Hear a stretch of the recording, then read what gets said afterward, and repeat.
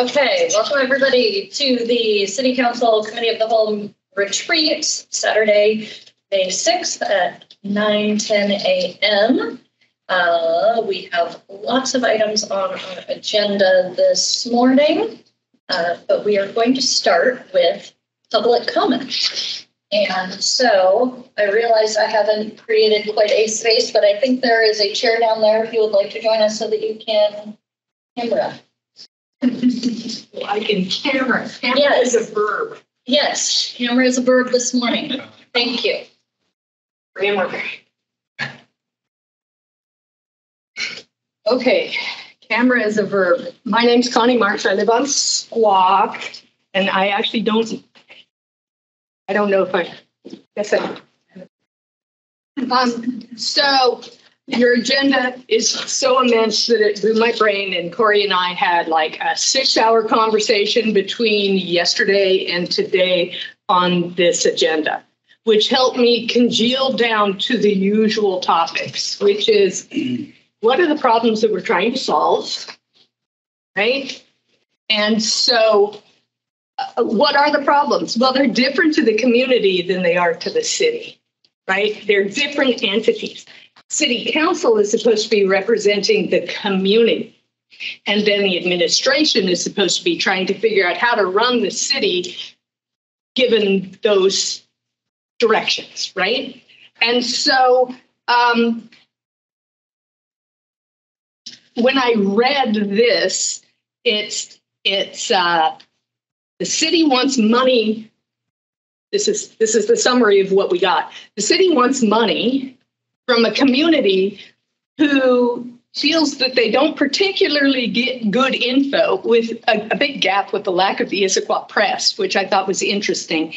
And they don't feel they're already getting a big bang for the buck for what they're getting. And so it feels like the city is already costing them too much. But in general, they like the city, right? And so is this going to translate into success in getting the administration money to do projects that the community doesn't seem to have emphasized as super important to them in a direct way? So it is very hard to interpret this into bond support, which in the meeting on Monday, that's what you're looking at. And so this feels very, very much what this meeting is about, even though that's not terribly implied. So then you go into whether how you've measured success, though success is not really defined in your measurements and never has been. And so when you go to see why the community is responding the way it is, I think that is where you can gather what success is. And I just don't think time, like we need a short-term measure of success. I don't know that time has much to do with that initially. I think you need to say, well, really and truly, what is success? So I wanted to give an example of something that I think success is not really. I don't think doing a project is necessarily going to ever gain you success, because it may be education that will get you progress on congestion and traffic flow, because that is not really a solvable problem. But the city has done a very minor job of teaching people about what traffic congestion is, how solvable it is, and then the alternatives of helping with that traffic flow situation. So, for example, when you ask a question, do you drive more or less than last year, right? And if you aren't driving as much, is it because you got great internet fiber stuff so you can be much more remote? Is it because you now love to walk because the walking experience in this urban environment is dynamic and you want to do it every day because you see something different, which is what helps with walking? Does your bike riding feel safe? And is it direct? Are you saving time? Are you recreationally biking? So what is it that would make you not drive and be happy about not driving? And so these measuring parameters don't really get to the reason why people don't drive. And so I think when you create them, you have to look at it in a different way. It's not what projects can we do to satisfy. So that's that old satisfier, dissatisfier. We had it in college, right? And part of satisfaction, to my mind, in a community is giving the community control. What do I do when I find a homeless person that is screaming obscenities at the top of their lungs in the park and my 94-year-old mother can even hear him without her hearing aids in, right? You try calling, you get put to a voice message. Okay, even though I know the number, I don't feel like I have control over that situation.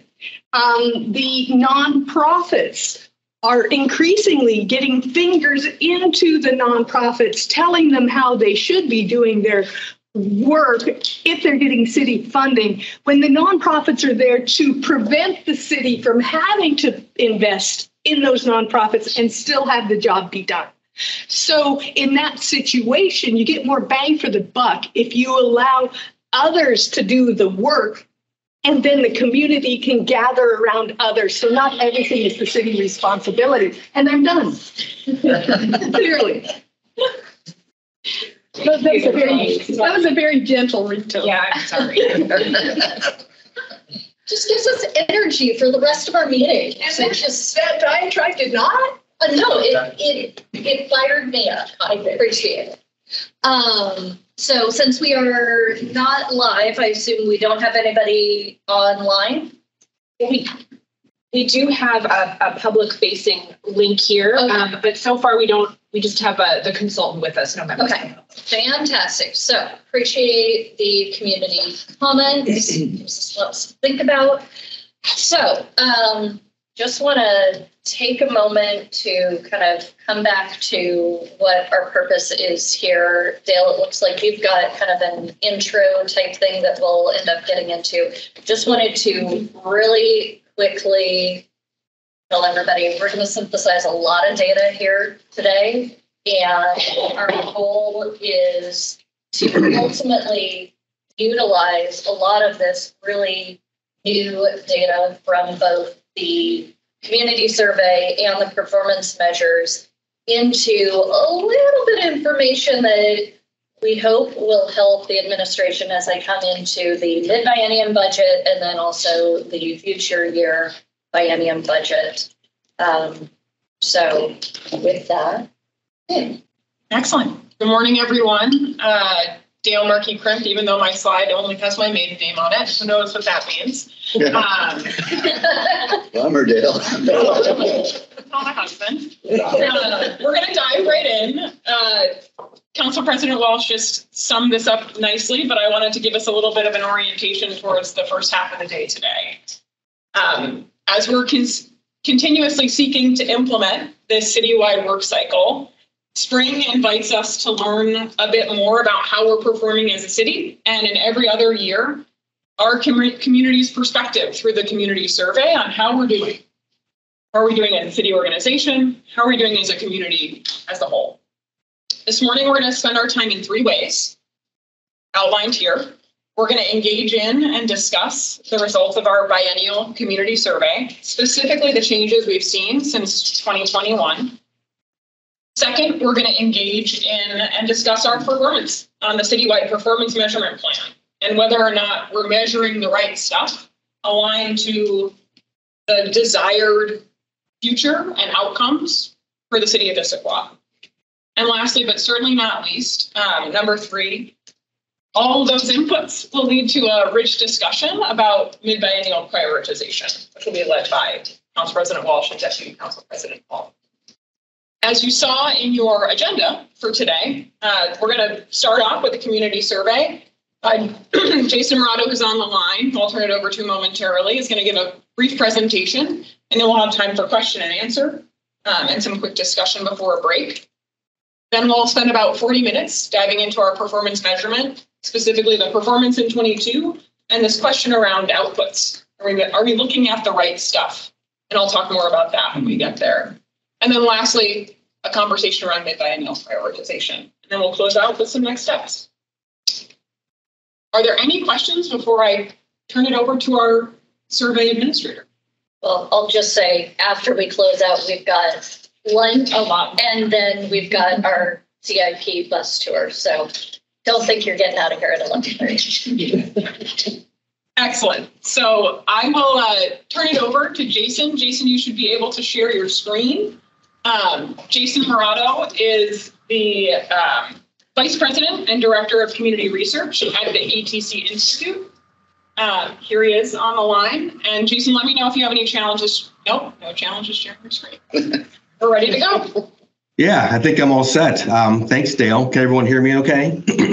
Yes, we can. Okay, great. My name is Jason Morado. I'm the Director of Community Research at ETC Institute. And we are a marketing and research firm that specializes in conducting community surveys for local governments. And we just finished for the second time conducting a community survey for the city of Issaquah. So today I'm going to go through the key findings from the survey. The full report, I'm sure you've seen, is very detailed and comprehensive. So today I'm going to give an overview of our key findings at a fairly high level. I do have just one slide about ETC Institute. We're based in the Kansas City area, but we're a national leader in providing market research for local governments. We've been doing this type of work for over 40 years.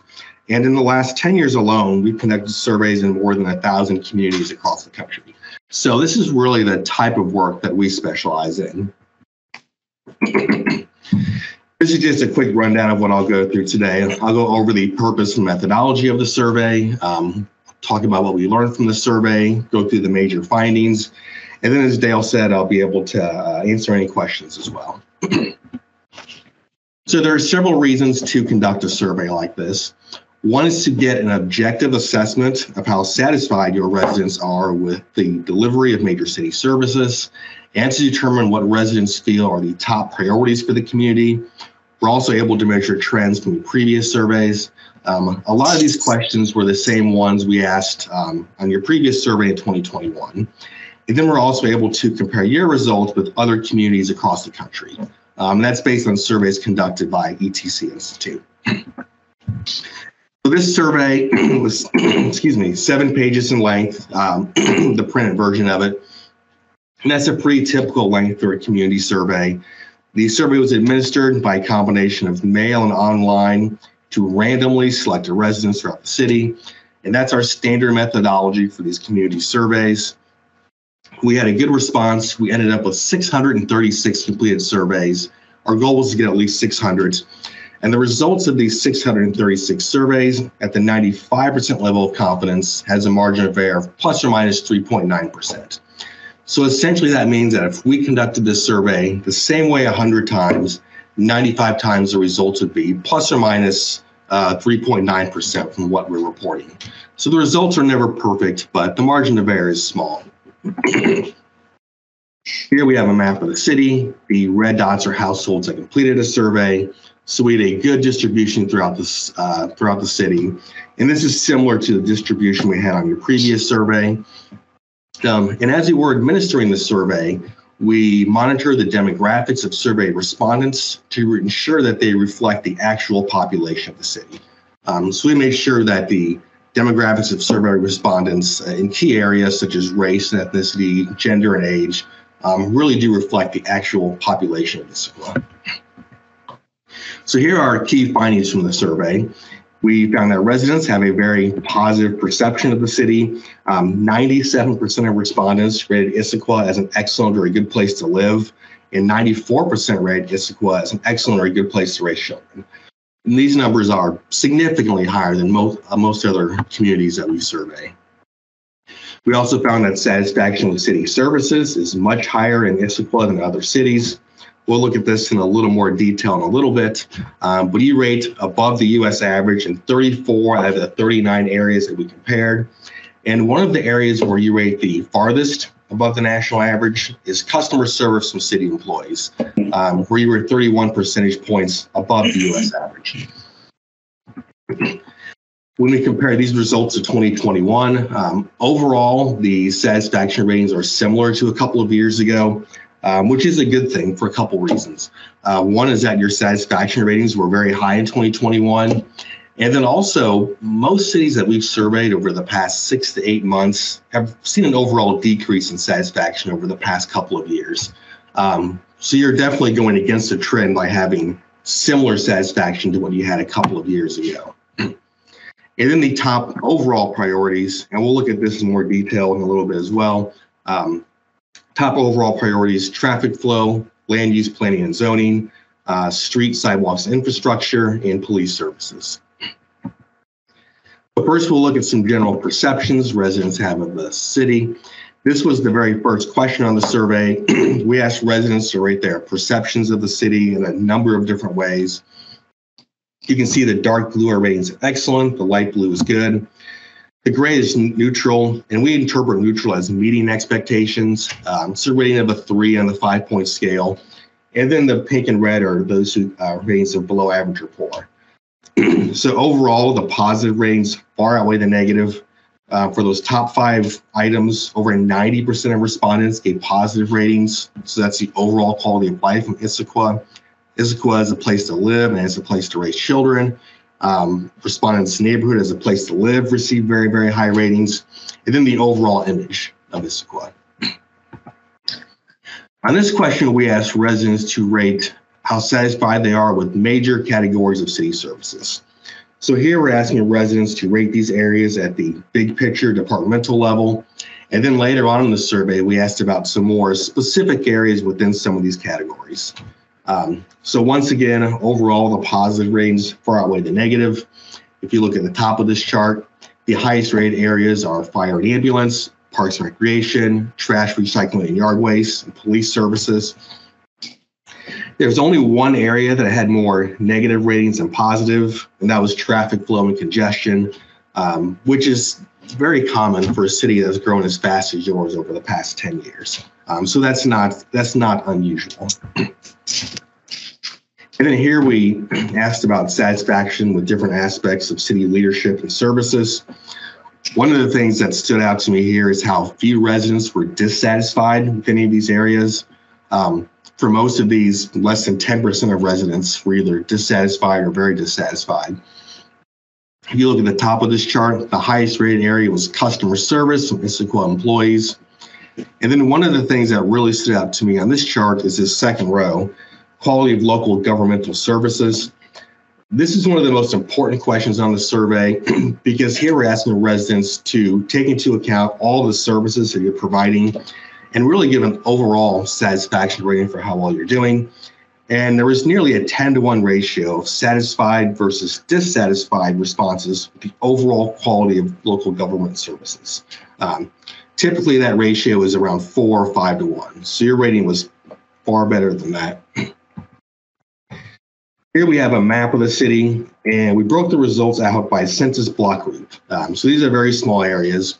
We did this for every question on the survey asked on a 5-point scale. So there are over 100 maps in the report. And this tells us if residents in different parts of the city rate services differently or have different perceptions of the city. So this map is for how respondents feel about their neighborhood as a place to live. You can see the entire map is blue. In fact, a lot of it is dark blue, which is the highest possible rating.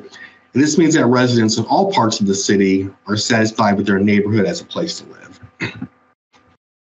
This map shows how residents feel about Issaquah as a place to raise children. And again, not only is the entire map blue, but most of it is dark blue, meaning that residents throughout the city feel that Issaquah is an excellent or a good place to raise children. So I mentioned earlier that satisfaction with city services is much higher in Issaquah than other communities. We rated above the U.S. average in 34 out of the 39 areas that we compared. And that includes 30 of those areas where your ratings were significantly higher. So in other words, 5% or more above the national average. So for these next few charts, the dark blue line are Issaquah residents who are either satisfied or very satisfied. The gray are the satisfaction ratings for residents throughout the Northwest region. So that includes the state of Washington as well as surrounding states. And then the light blue are the satisfaction ratings from all across the country. And this is based on a national survey that ETC Institute conducts on an annual basis. So this first chart's for perceptions of the city. You can see your ratings are far above the national average in all these areas, especially when it comes to as a place to live, as a place to raise children, and the overall image of the city. I mentioned earlier that 97% of respondents rated Issaquah as an excellent or a good place to live, and that's almost double the national average at 50%. This charts for major categories of city services. You can see in most areas your ratings are significantly above other communities. That includes parks, recreation, trash, recycling, yard waste, water and wastewater, streets, sidewalks, infrastructure. We'll see that that's a streets, sidewalks, infrastructure is a high priority for residents, but that doesn't mean you're doing a bad job. In fact, your ratings are far above the national average.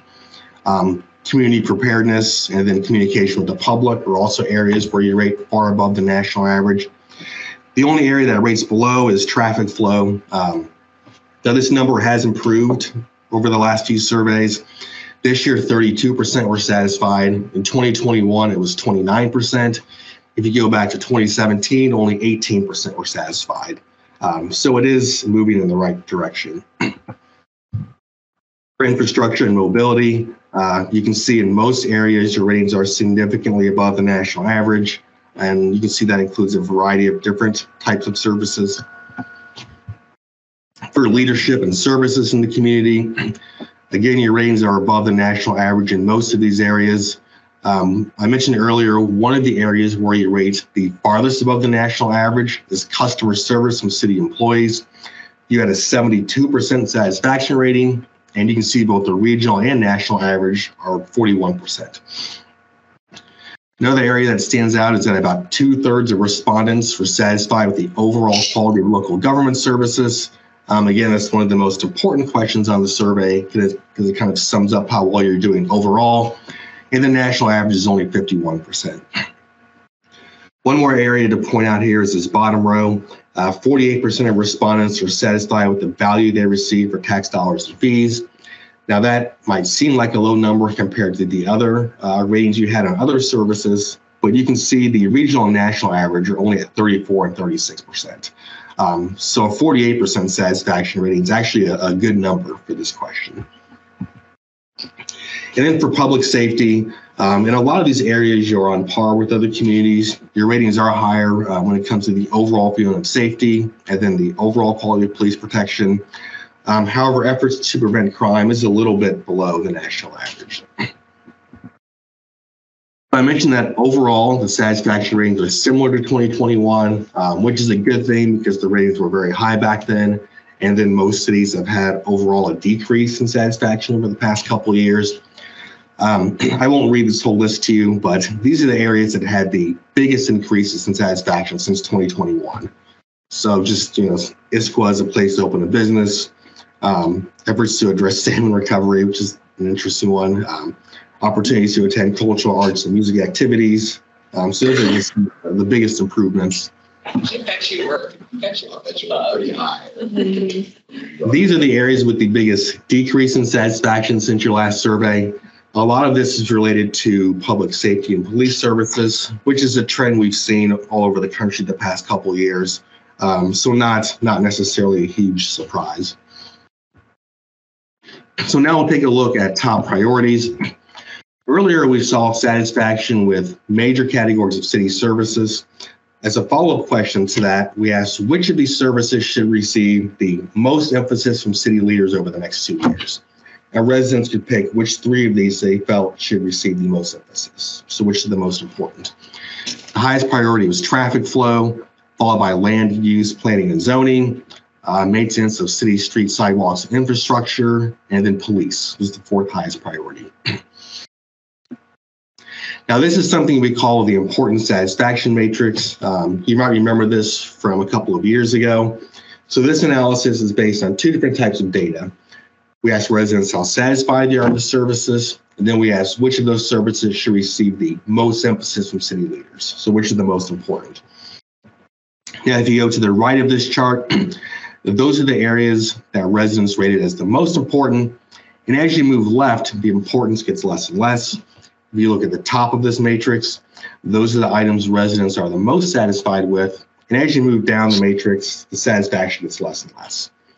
So these items in this bottom right-hand quadrant where it says opportunities for improvement, those are the ones that have that combination excuse me, of lower satisfaction, but highest importance. So those are the ones that really we recommend as the highest priorities to emphasize over the next couple of years.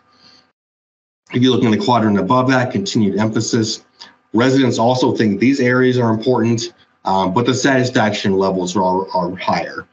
So you certainly want to maintain that level of emphasis since residents feel these are important, even though the satisfaction is already relatively high. This quadrant is exceeding expectations. Residents are satisfied with these items, and they don't rate them as being quite as important as some of the areas to the right. So you really are exceeding resident expectation in this quadrant. And in this bottom left-hand quadrant, the satisfaction ratings are lower in this area as well, but residents also are not rating these as quite as important as other areas. So this first quadrant is for major city services. You can see in the bottom right-hand corner, we have traffic flow and land use planning and zoning. Those also were in this quadrant on your last survey as high priorities.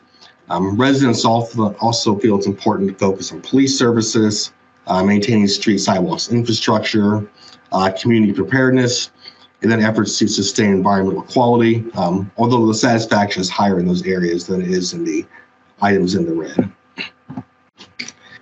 This is for mobility. You can see in the bottom right-hand quadrant, we have traffic calming measures and then ease of travel by public transportation.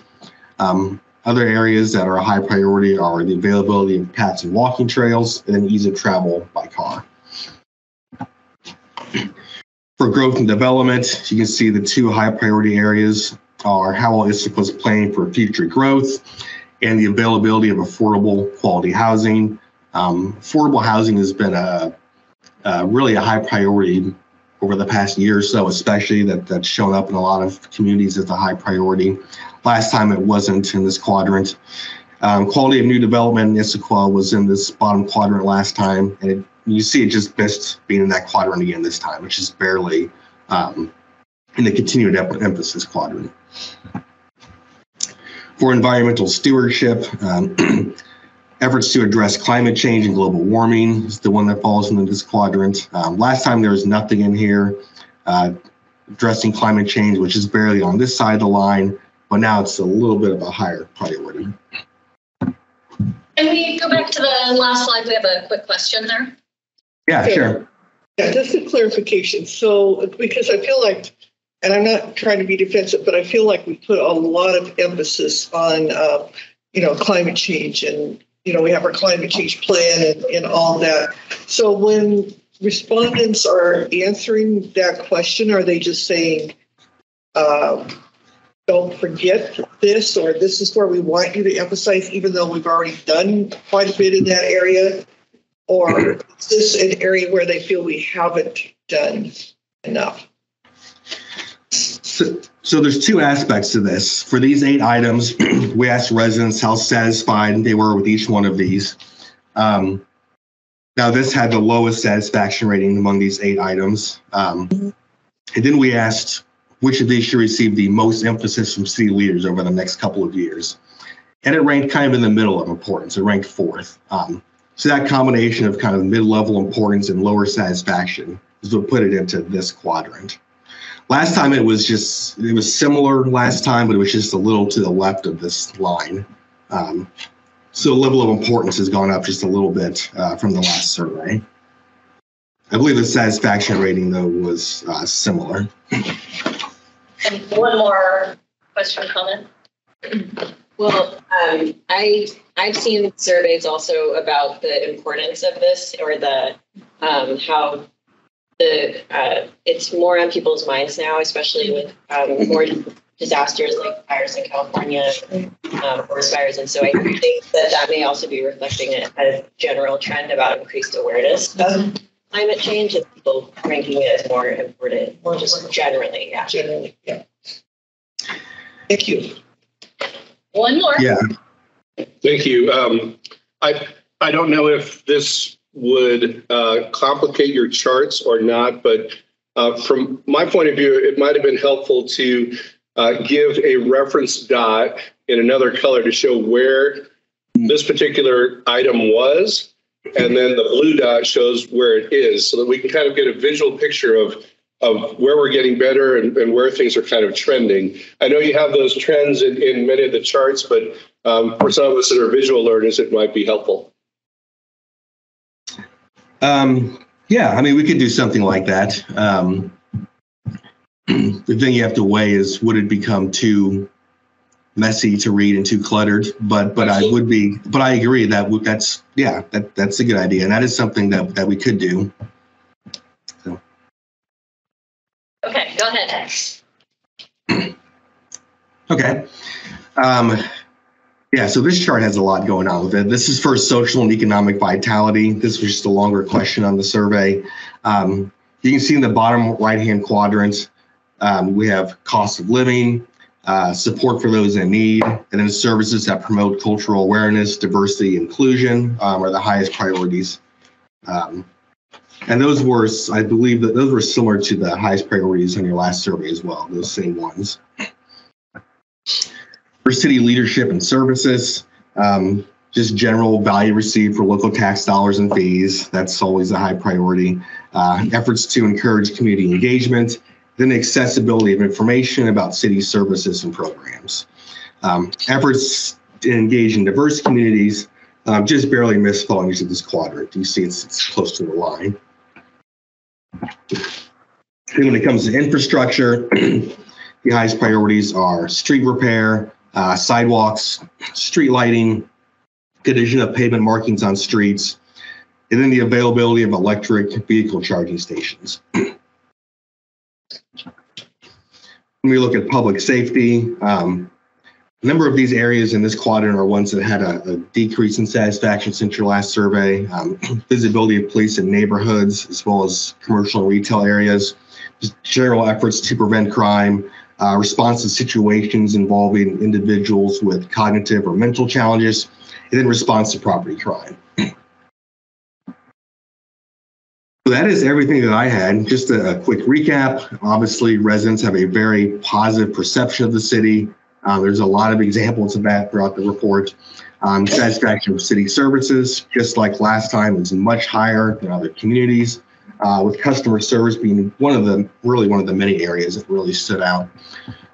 Overall, the level of satisfaction is similar to a couple of years ago, which is a good thing compared to what we've seen in other cities.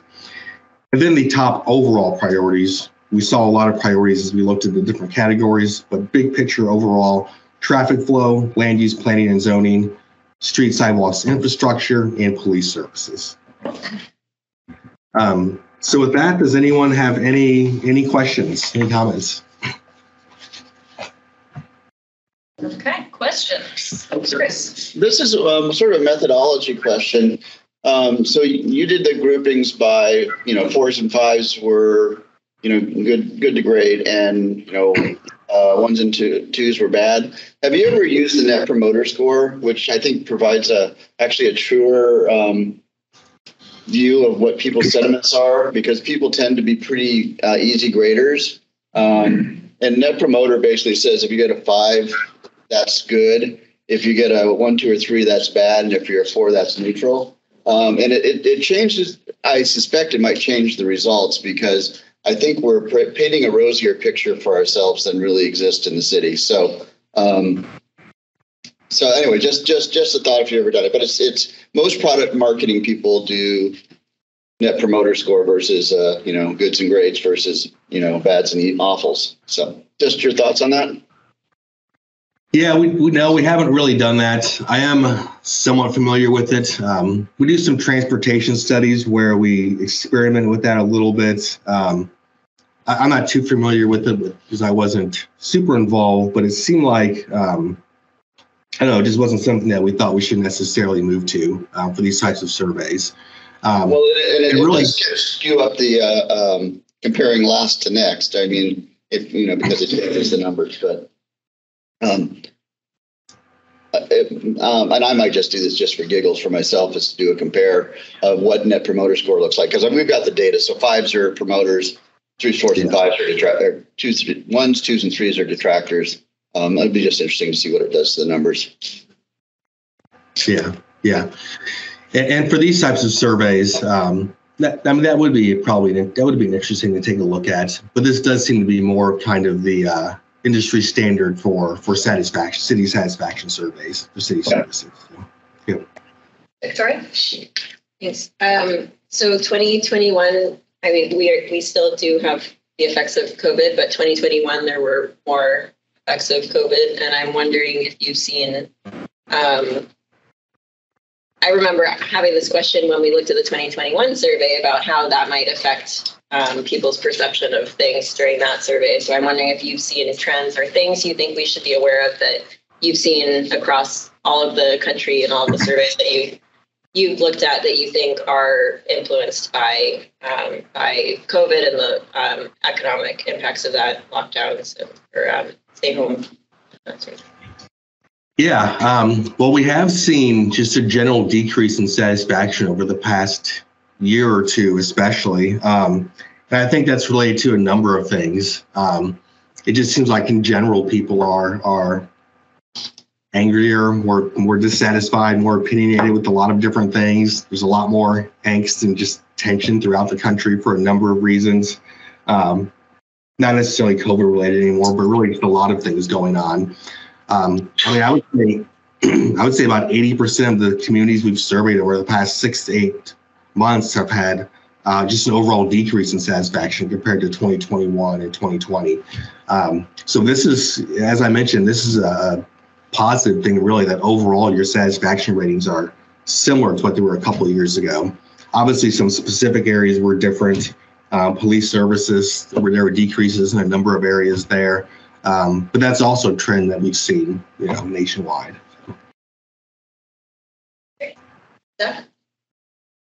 Thank you very much for the presentation and all the work. Similar to Councilmember DiMichelle's question, there are a lot of responses or answers that end up in the most satisfied and the needs most emphasis. There are quite a few examples of that, and I'm just wondering, how we should be thinking of that. Is that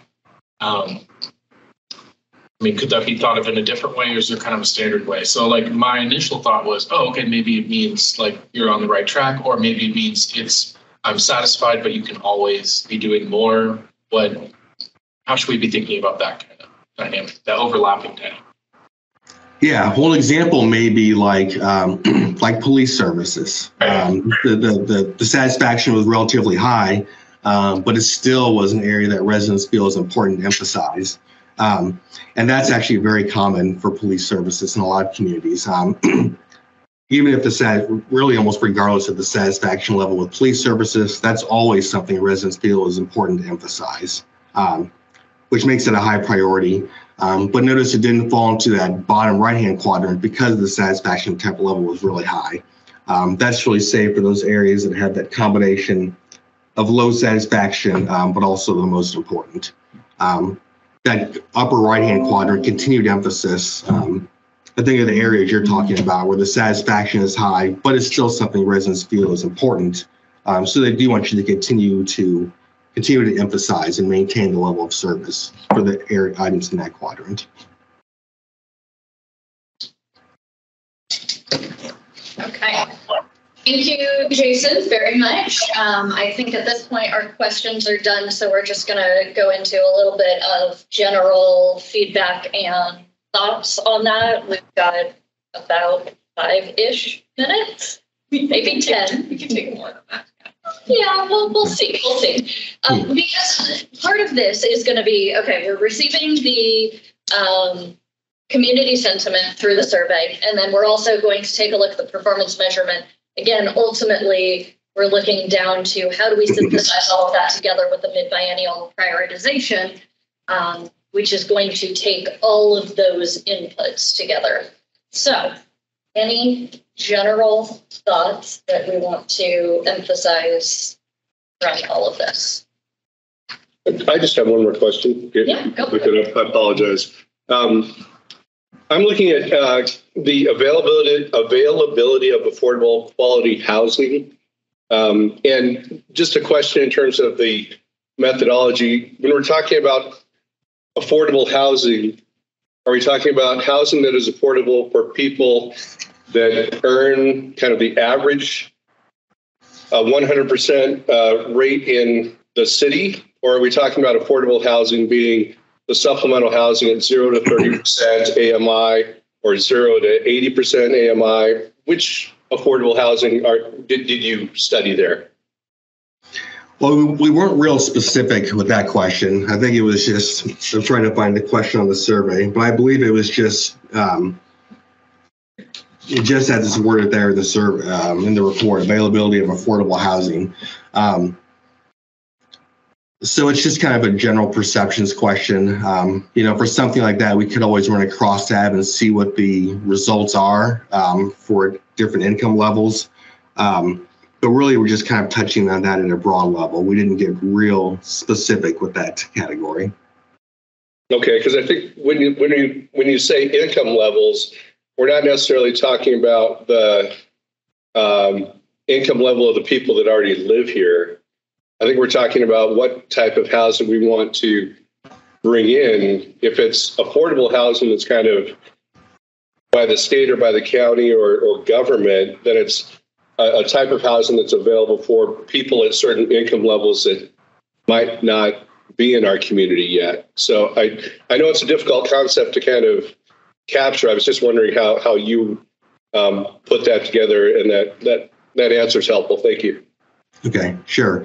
Yeah, and that's something you could do really the whole entire survey really just built around that. That is definitely a complex issue. And yeah, we're really just kind of, scratching the surface here with that. So.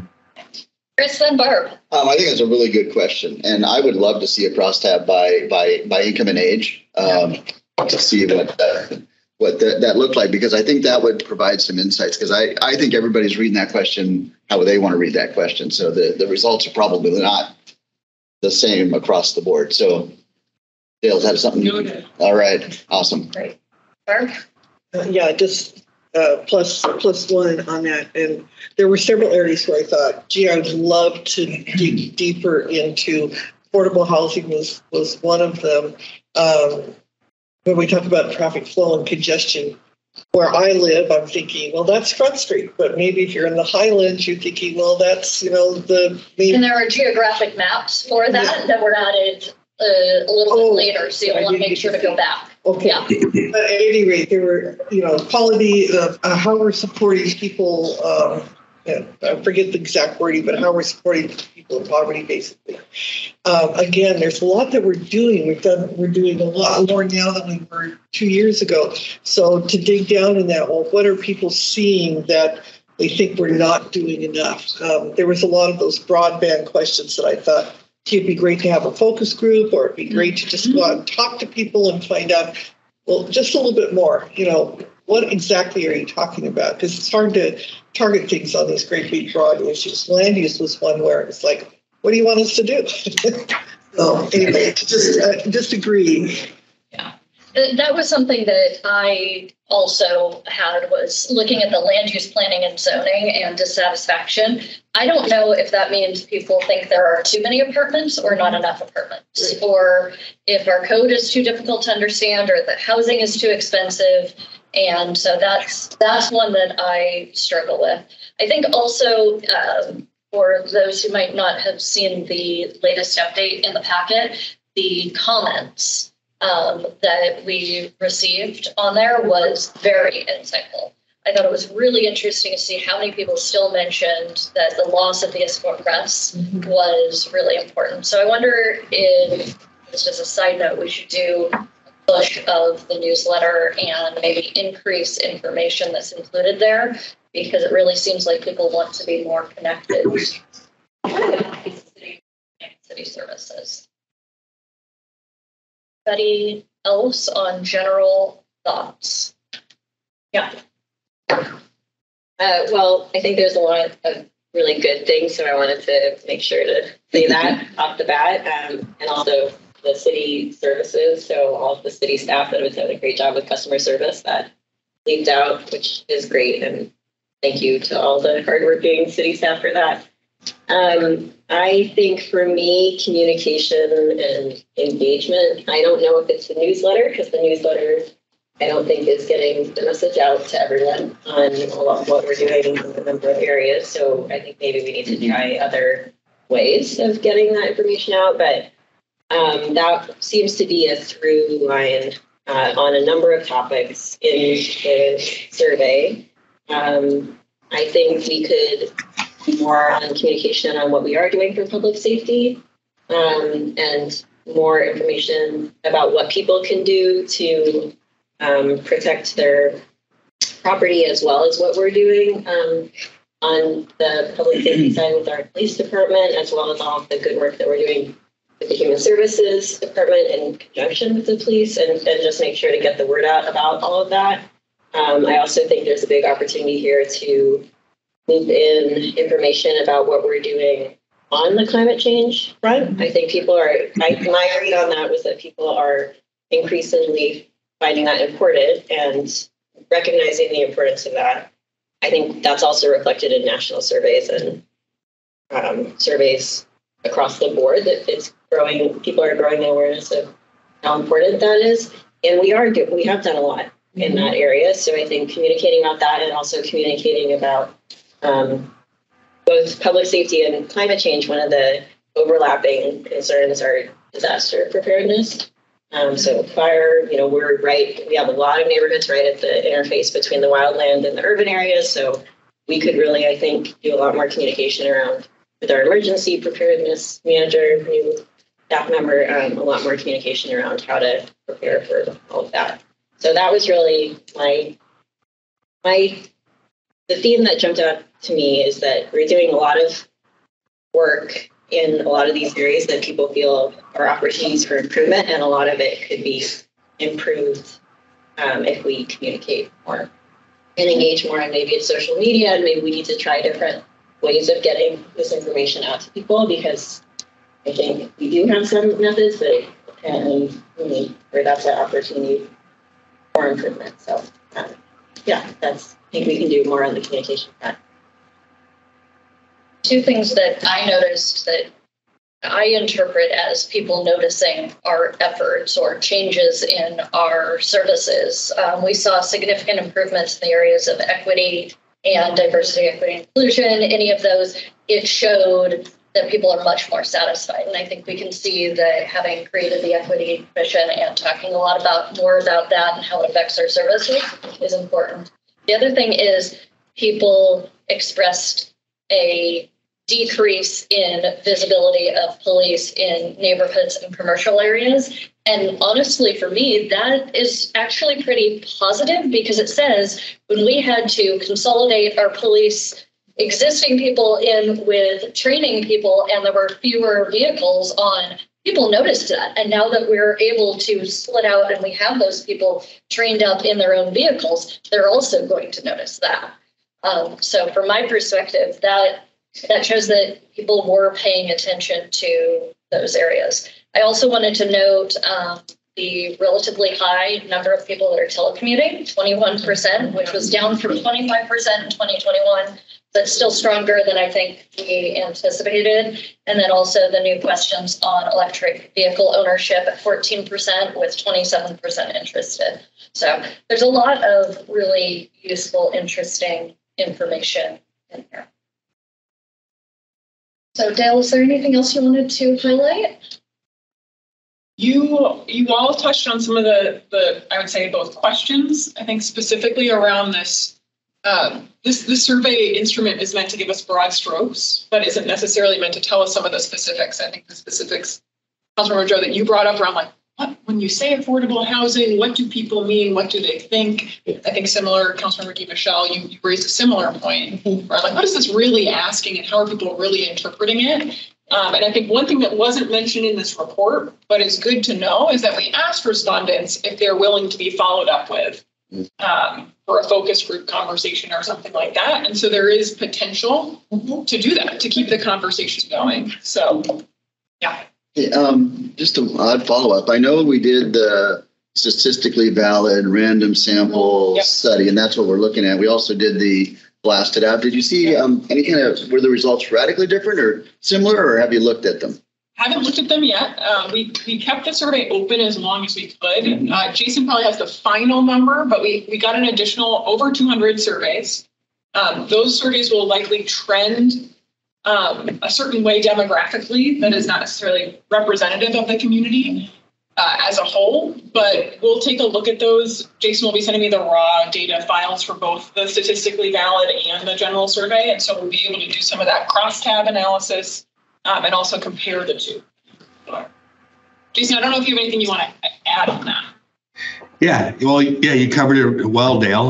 Yeah, we're processing those general public survey results now, so we should have those available by the middle of next week. I don't know if I have the very final number yet, but it was over 200 completed surveys, which is a really high number, definitely much higher than we often see. So people were definitely interested. The other thing I was going to mention is that we're also updating the dashboard. This is back to the statistically valid survey data.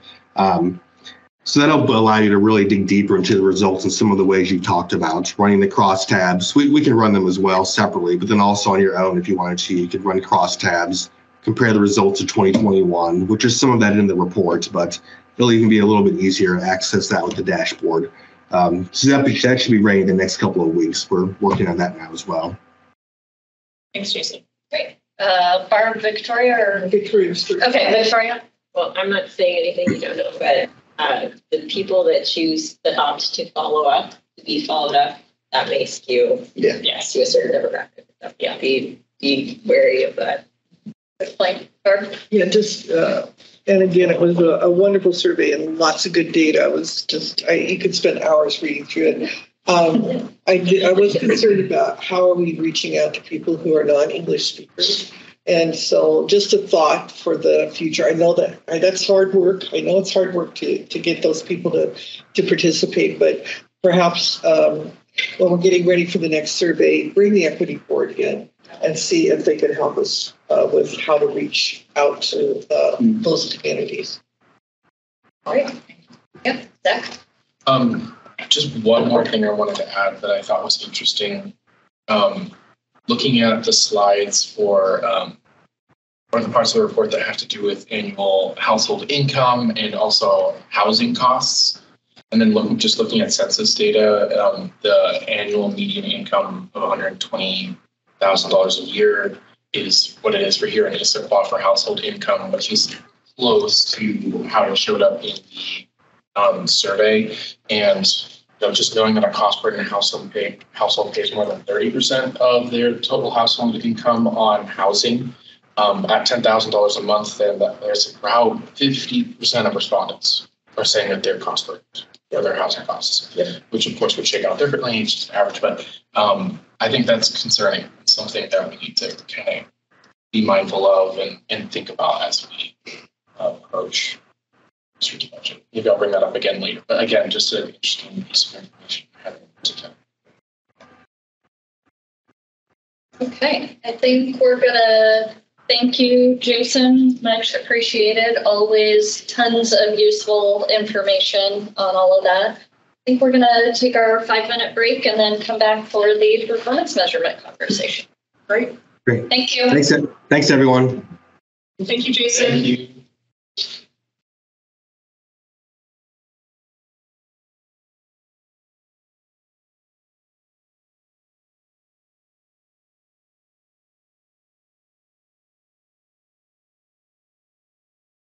Okay, guys, we're getting going. Hey, thanks, everybody. Fantastic. Okay, so we are coming back from our break, switching from community perception and survey to data, internal, all of the things. So, Dale, it's your gig. Indeed. So now we've got a little bit of an understanding of how residents feel. We want to take a look down from those high-level indicators to what are we doing and producing as a city organization that corresponds to that experience. That's the purpose of our performance measurement plan. How well are we doing those things?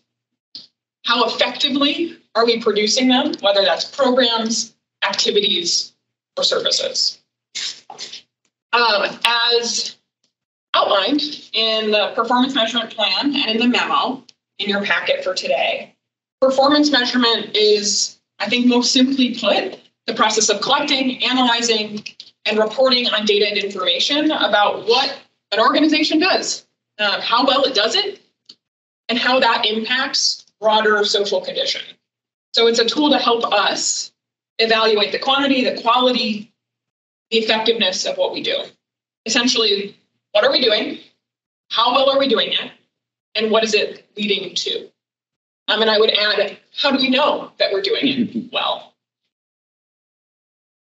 Another thing that was outlined in the performance update in your packet was that we hit some significant milestones in 2022 for our performance measurement plan. We have 100% of the data for our performance measures either submitted or with planned submission for this year. So as you all know, there's some data that we get from other organizations, whether that's PSRC or SAP Transit or WashDOT, and some of that data comes on a delay. So it's not ready for us in the first quarter because they're still looking at 2 quarters ago. But by the end of this year, we will have 100% of data for all of our 2022 measures.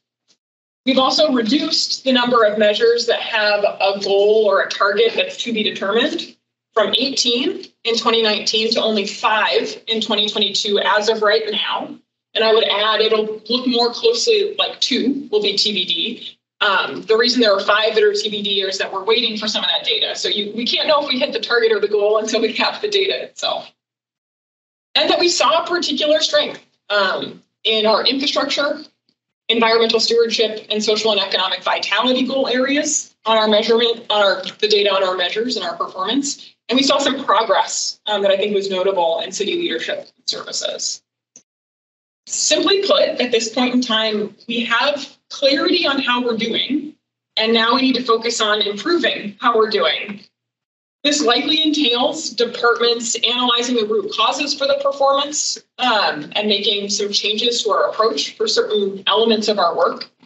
It also might be worth considering whether some of the targets are the appropriate targets. So we set some of these targets in 2020 based either on 2019 and pre-2019 data, or based on just best thinking at the time. There were measures for which we had never gathered data before. And so it was really thinking like, it seems like we probably think 60% of people should be satisfied. Maybe it's time to revisit those targets and think about whether they should be different. I expect land use will be a category that we'll want to talk about. It also invites us to consider at this particular juncture if we're measuring the right outputs to influence the desired change in our outcomes. As outlined in the memo, so this should be a familiar image up here, performance measures can often be sorted into 4 categories: inputs, actions, outputs, and outcomes. Say it with me: inputs, actions, outputs. Our work is serious, but we shouldn't take ourselves too seriously. Within outcomes, we have 3 categories. And I think this is often overlooked, that there are outcomes we expect to see more immediately. So usually the knowledge of things. We've talked a lot today about education and people having the knowledge of things. That's often a short-term outcome of the programs that we put in place and that we execute. Medium-term outcomes, so usually behavior or sentiment, that's our community survey, and long-term outcomes. So we're thinking about the social or economic impact in our community broadly. Inputs and actions are the planned work. They're the resources that we have and what we do with those resources. Outputs and outcomes are the results of our work, the products and the knowledge we create, the community sentiment we influence, the social and economic condition that we support through our work. Our plan, we are rich in outputs and long-term outcomes. We measure a lot of those. And while this framework is simple, this is a simple way to think about this. Everyone here knows that how challenging and complex social change is. So it's not as simple as this framework right here. Our government is one, albeit a very significant, but one actor in creating some of the social and economic reality that we experience. However, understanding that there's a connection between what we invest and what we do, what we immediately produce and what people experience, that's important. We have to think that through line all the way through to know if what we're doing is having the intended impact. If we don't have a clear theory of the link between these indicators, then we can be doing a lot of work. And frankly, we can be doing a lot of work very well, but it can be headed in a direction that's not our intended outcome. I think it's important to note, and I know this was mentioned in the materials for today, establishing a trend in performance, even at the output level, can take years, a handful of years. Especially, we adopted our performance plan in the middle of a pandemic. Our baseline, we might not actually really know our baseline currently. And our true baseline might be shifting a little bit, but that shouldn't mean that we don't take time to ask ourselves, are we measuring the right stuff? The memo also outlines some significant gaps. And I know you saw in the memo a model like this for each of our goal areas. And we don't measure a lot of short-term outcomes. There are only a handful of them that we look at. This makes sense. Short-term outcomes are often program-level outcomes. They measure the near-term result that we expect to see from a particular program. I think a great example is our community court. That program is specifically tracking the number of graduates with the intention of reducing the contact those individuals have with the justice system following their experience in community court. We're looking at the recidivism rate. We're looking for the recidivism rate to decrease. But we're probably not saying, hey, having a community court is going to mean the recidivism rate is going to lower for everyone that touches the justice system. It's really going to focus on the recidivism rate for just that group. And that's a short-term outcome that program is leading us on the path that hopefully long-term we would see a reduced recidivism rate for all members of our broader community. That said, our data-driven decision-making team, we're going to have to come up with a more fun and easy to say name that's not an acronym. We'll be working with departments as part of our partnership with What Works Cities to identify programs aligned to our medium and long-term outcomes and determine some of those short-term program outcomes that we can measure. But there is another key question I think that this particular group, now having immersed ourselves in the community survey, is set up to consider. And that is, are we measuring the right outputs? Are we measuring the right stuff that we are doing aligned to our medium and long-term outcome goals? It's often said, and I should probably have found out who to attribute this quote to, but since I won't quote it directly, I'm going to say it's okay. You pay attention to what you measure. And if we're not measuring something and not reporting it, we're potentially not putting the attention on it that we should to improve and to see the experience improve for our residents. With that in mind, I'm going to stop talking soon. And I want to open for questions, but also the planned discussion for today. Are we measuring and reporting the right outputs aligned to our medium and long-term goals for each goal area? And if not, what output measures would be a better indicator that we're doing the right work and that we're doing that right work well in alignment with our vision for the city? I'll pause there. So I'm going to start on the council side and just say, first of all, I think the thing that we may want to recognize with this performance measurement program is how far we've come. How amazing it is to be shifting from a perspective of, hey, can we please get the data? Can we please get the data? Can we please get complete data? To, oh my goodness, we have data. Now what do we do with that? And so I want to celebrate maybe a shift in perspective and recognize the success of the program so far in getting us to this point. But I think being able to say, okay, now as we're looking at this, did we see anything in the community survey that identify opportunities for improvement, but maybe lacked some related output measures. Was there anything we saw there just as a starting point of discussion questions? What's missing? Where are the gaps?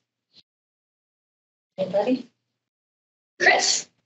I didn't get it up. I'm not sure that I have an answer to your question at all, but it's spawned some thinking on my part, which is kind of looking at this track of it starts with the survey. We get some ideas of where we need to focus our attention, and then we come up with some stuff to do. And then how do we? So we've got kind of our ongoing performance measures. Love them to death.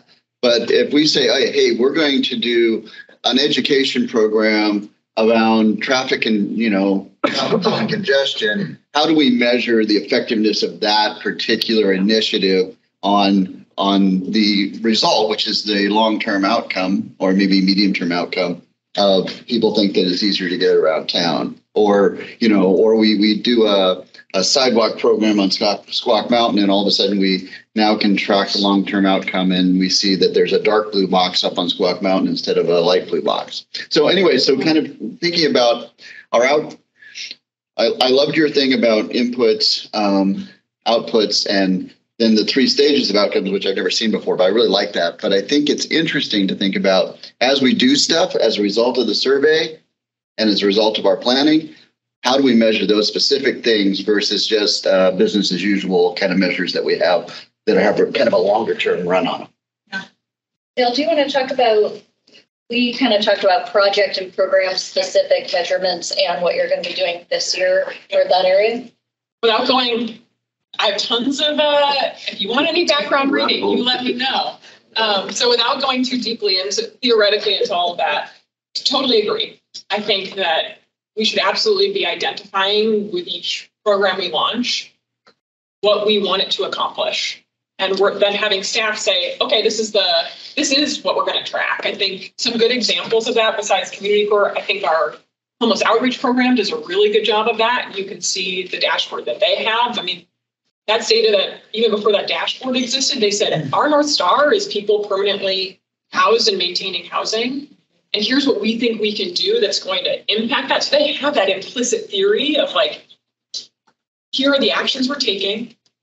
And they're tracking the number of interactions, the number of goals that are achieved by the folks they interact with.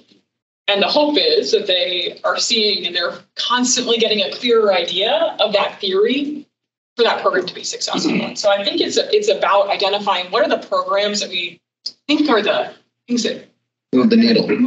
Turn the curve. Yeah. Yeah. No, and I think love that to pieces, but because we do things that just don't work. I mean, and the hardest thing in the world, particularly in government, is to stop doing something you started.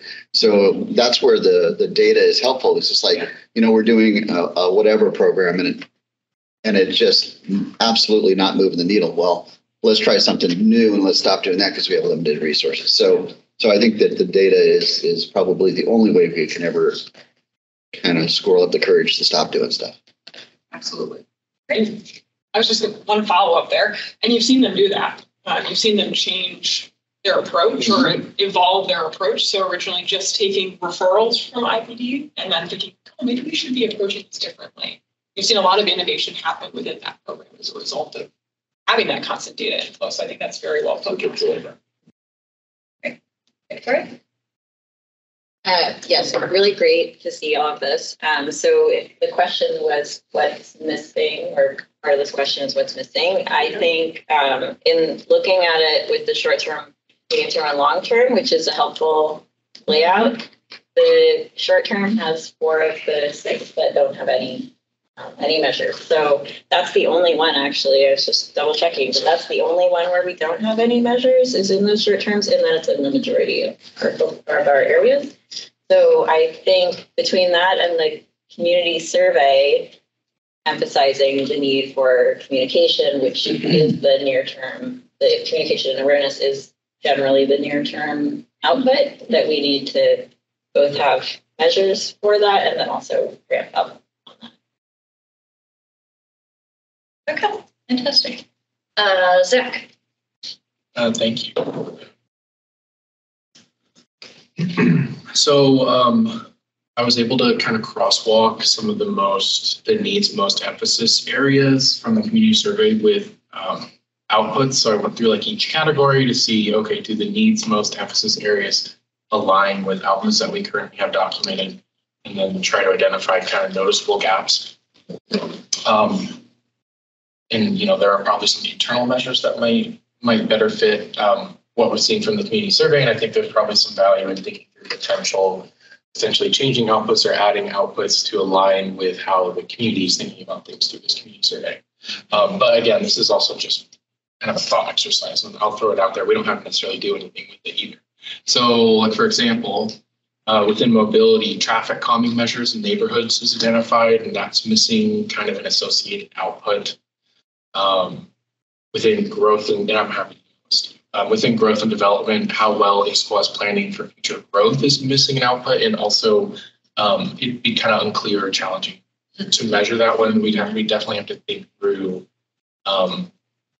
that. With also within growth and development, availability of affordable housing is missing a comprehensive output. Now we have an output for new affordable housing units created. We don't necessarily have one that represents all affordable housing at some definition in the city.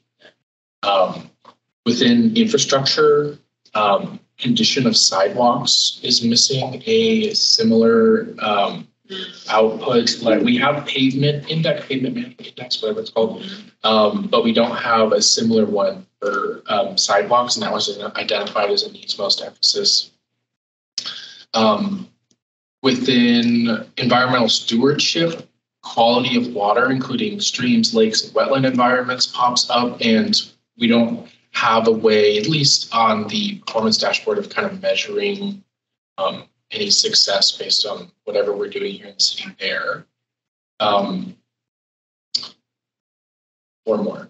Within social and economic vitality, cost of living in Issaquah, this one always pops up as a needs most emphasis, and we don't really have a very good way of, or I should say, a comprehensive way of measuring how this could change based on city actions in there. So that might be worth kind of thinking through. In the same area, support for those in need is also a challenging to measure. We have a number of human service program beneficiaries supported through city funding, and then percentage of human services partners achieving one or more of their goals. That kind of aligns with that, but we might need to think through, I don't know, there might be value in thinking through what are the other measures that we have. Although at the end of the day, because I think support for those in need could mean a lot of things. It could mean how we support our nonprofits in alignment with our North Star, the Human Services Strategic Plan. It also could mean the direct number of people that we're connecting with in crisis or experiencing homelessness or something like that. So, and I know we collect that data on the homelessness dashboard as well, but might be worth thinking through how we measure that kind of in terms of performance of city programs. Within city leadership and services, city efforts in encouraging community engagement is missing an output too. Interestingly, this rose as a needs most emphasis from the community, and it might be worth thinking through kind of what are the ways, how do we measure that? And what are, given our, you mentioned theory, like given our suite of programs that we have to engage with the community, kind of like what is our program theory there, and rethinking that. And actually a lot of, like Councilmember Berry was bringing up, like the data might, tell us in one direction that we need to do something or not do something. In another sense, the data could also say, okay, this is an area where we need to examine the program theory a little bit more and understand the assumptions. So like in logic models, and I always learned it as activities instead of actions, or like impacts instead of long-term outcomes.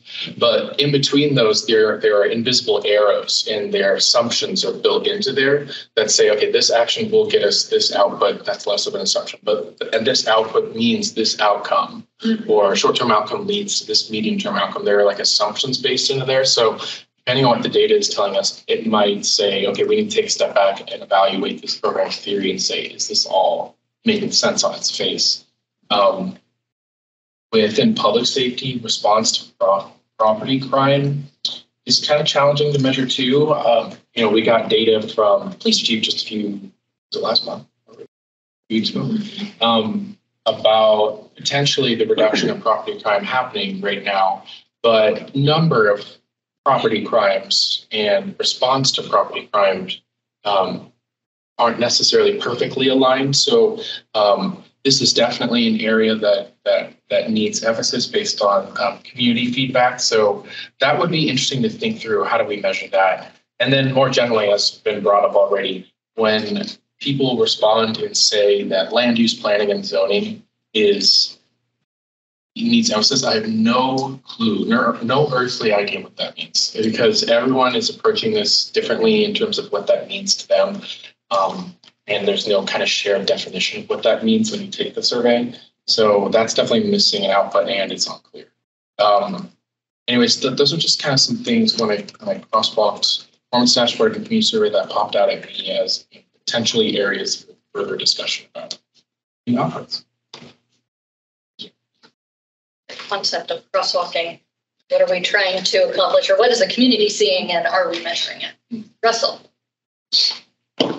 Thank you. My analysis is not as detailed as Deputy President Hall's, so congratulations on putting that together. That was fantastic. Dale, just to get back to some of your questions of are we measuring the right things in terms of the food bank number, I at least recognize it's not something that we can control, but it's an important measure of need in our community, and I hope that we would keep that in there. Secondly, the debt per capita question that you had, I think it's important to still keep that in, even though it varies by councils and what they do. Cities often compete with one another to say our debt per capita is lower than others and use it as a way to say their city is better than others. And we can, if our measure is high, we can certainly justify it. If it's low, it's certainly helpful in our conversations.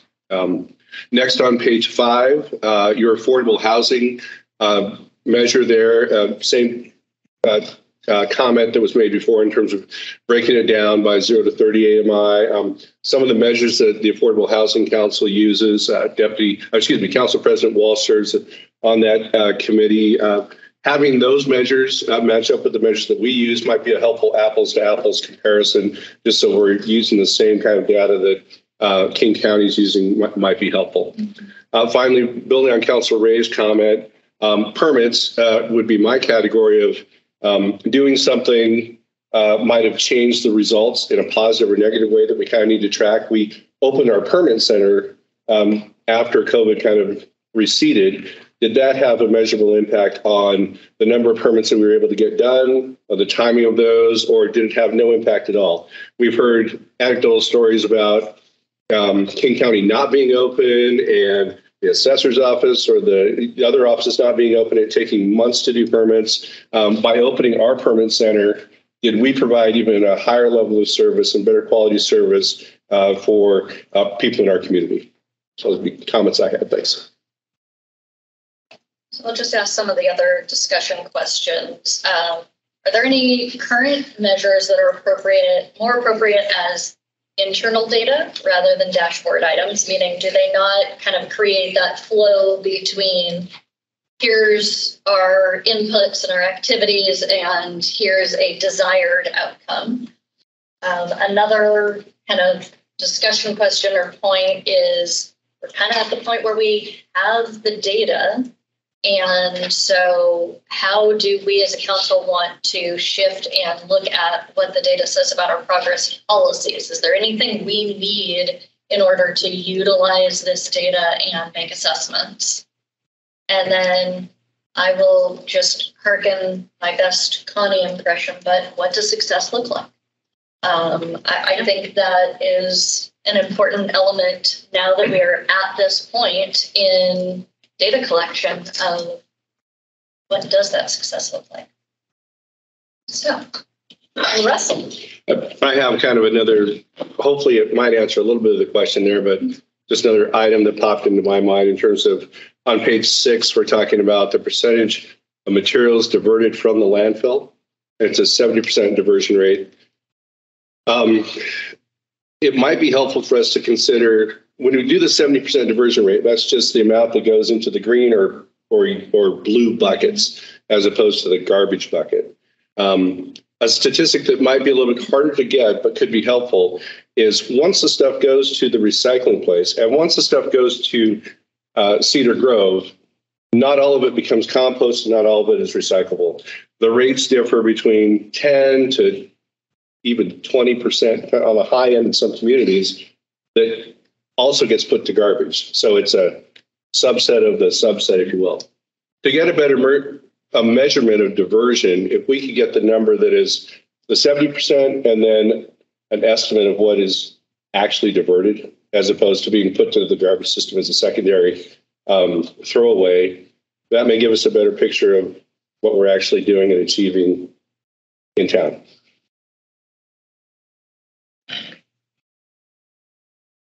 So I will, let's see. I think one of the things that I noticed is that there are certain areas where we haven't yet established targets, and there were things like car travel time where the data is relatively new. What I'm wondering from the administration is when we're going to have a chance to establish some of those targets and whether we might also pair it with this conversation about, hey, we set these targets, now we have enough data, are these the right targets? Because one of the things I'm looking at here is around 50% of the things we're not meeting our targets, and it varies by area. But is that because we're not doing as much as we should? Or is it because we've set the targets incorrectly? And so I don't think there's an expected answer right now, but maybe the answer is, and we'll come back to you in Q3 and have a conversation. Well, I mean, can I? Yeah. You know, everything we're talking about is really meant for you to respond to. So I think from the administration standpoint, we're less interested in the finest of fine tuning and more interested in the so what.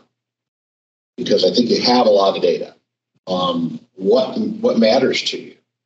What do you think, gosh, this is a problem, and it's a problem because of what I heard on the survey, it's a problem because of what we're seeing in the dashboard, it's a problem because I had a conversation in Safeway last night. I mean, it's the confluence of all this, and that's what we really hope to do. I mean, we've got Dale now, almost full time devoted to this, and so we're happy to continue to refine it. But from the administration standpoint, the most important thing about today is the so what. Because as we start looking at the future parts of this, our recommendation would be there's only so much fine tuning to do. I mean, Issaquah is not that complicated. The administration wants the feedback from you as to what you think is most important. We'll fine tune, I guess, it's whatever you want. But we really want is what's the distillation that you're making as the elected policymakers of this community as we look at 24 and beyond.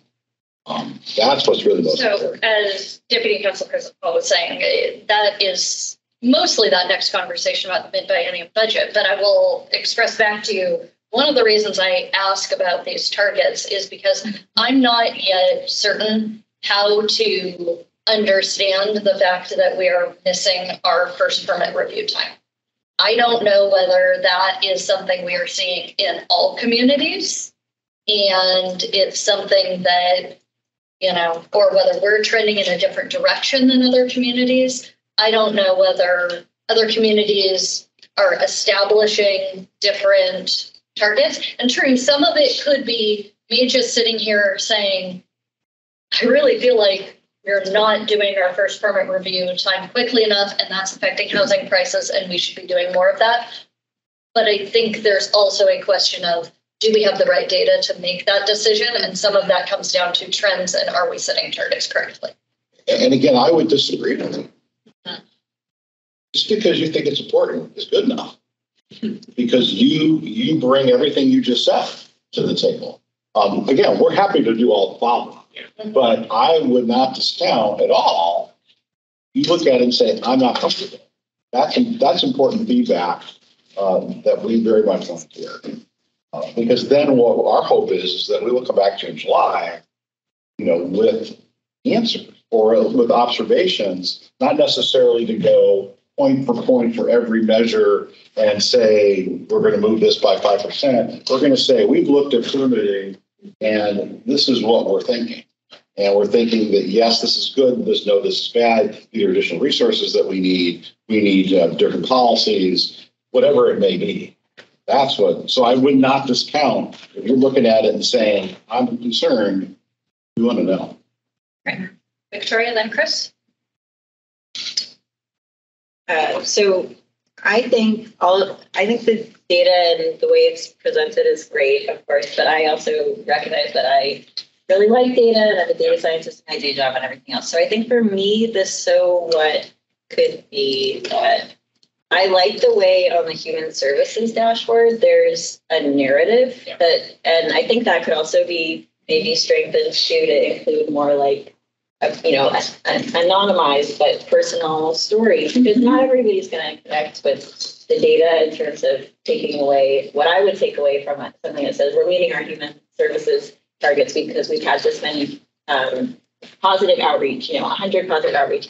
I think actually like explaining the impact for one person will resonate more with a lot of people. So I think for me, the so what could be that we do have these targets because we need to have targets to know how we're doing against them. But I think for the communication, which is my theme of the day, I think just framing it in terms of this is our interpretation, so people don't have to actually, so people aren't struggling to connect those dots, because it's the mountains of data and the bar charts and everything. I like them, but they're not for everyone. So I think that's just like let's connect the dots for people, because we are seeing we have all of these programs and we're making progress on a lot of them. There's directional progress.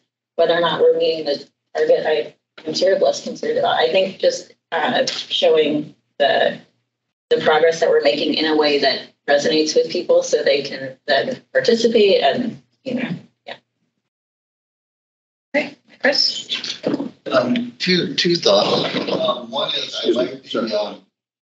I like Russell throwing his name around.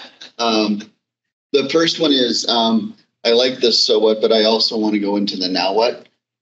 So what? This is the problem. Now what are we going to do about it? But I was really inspired by what you just said, Victoria, and that is what we may be missing is some of the why behind the data. So when the data changes, why did that happen? What's the story behind it? I remember once I saw a budget book, and it was like, here's the actuals, here's the budget, and here's the explanation of why the budget and actuals are different. So that gives you some insights into like, was it because something we did? Was it because some external factor? What's driving the change? And so that the analysis behind the data may be more important than the data itself. Thank you. I'll just add a little bit of color to my permitting comment that may help the administration in the way I'm thinking. I was looking at permitting just to make sure that we are in line with Senator Mullet's new bill 5290 and the requirements for timing on that and the penalties that can occur if we don't make those timing requirements.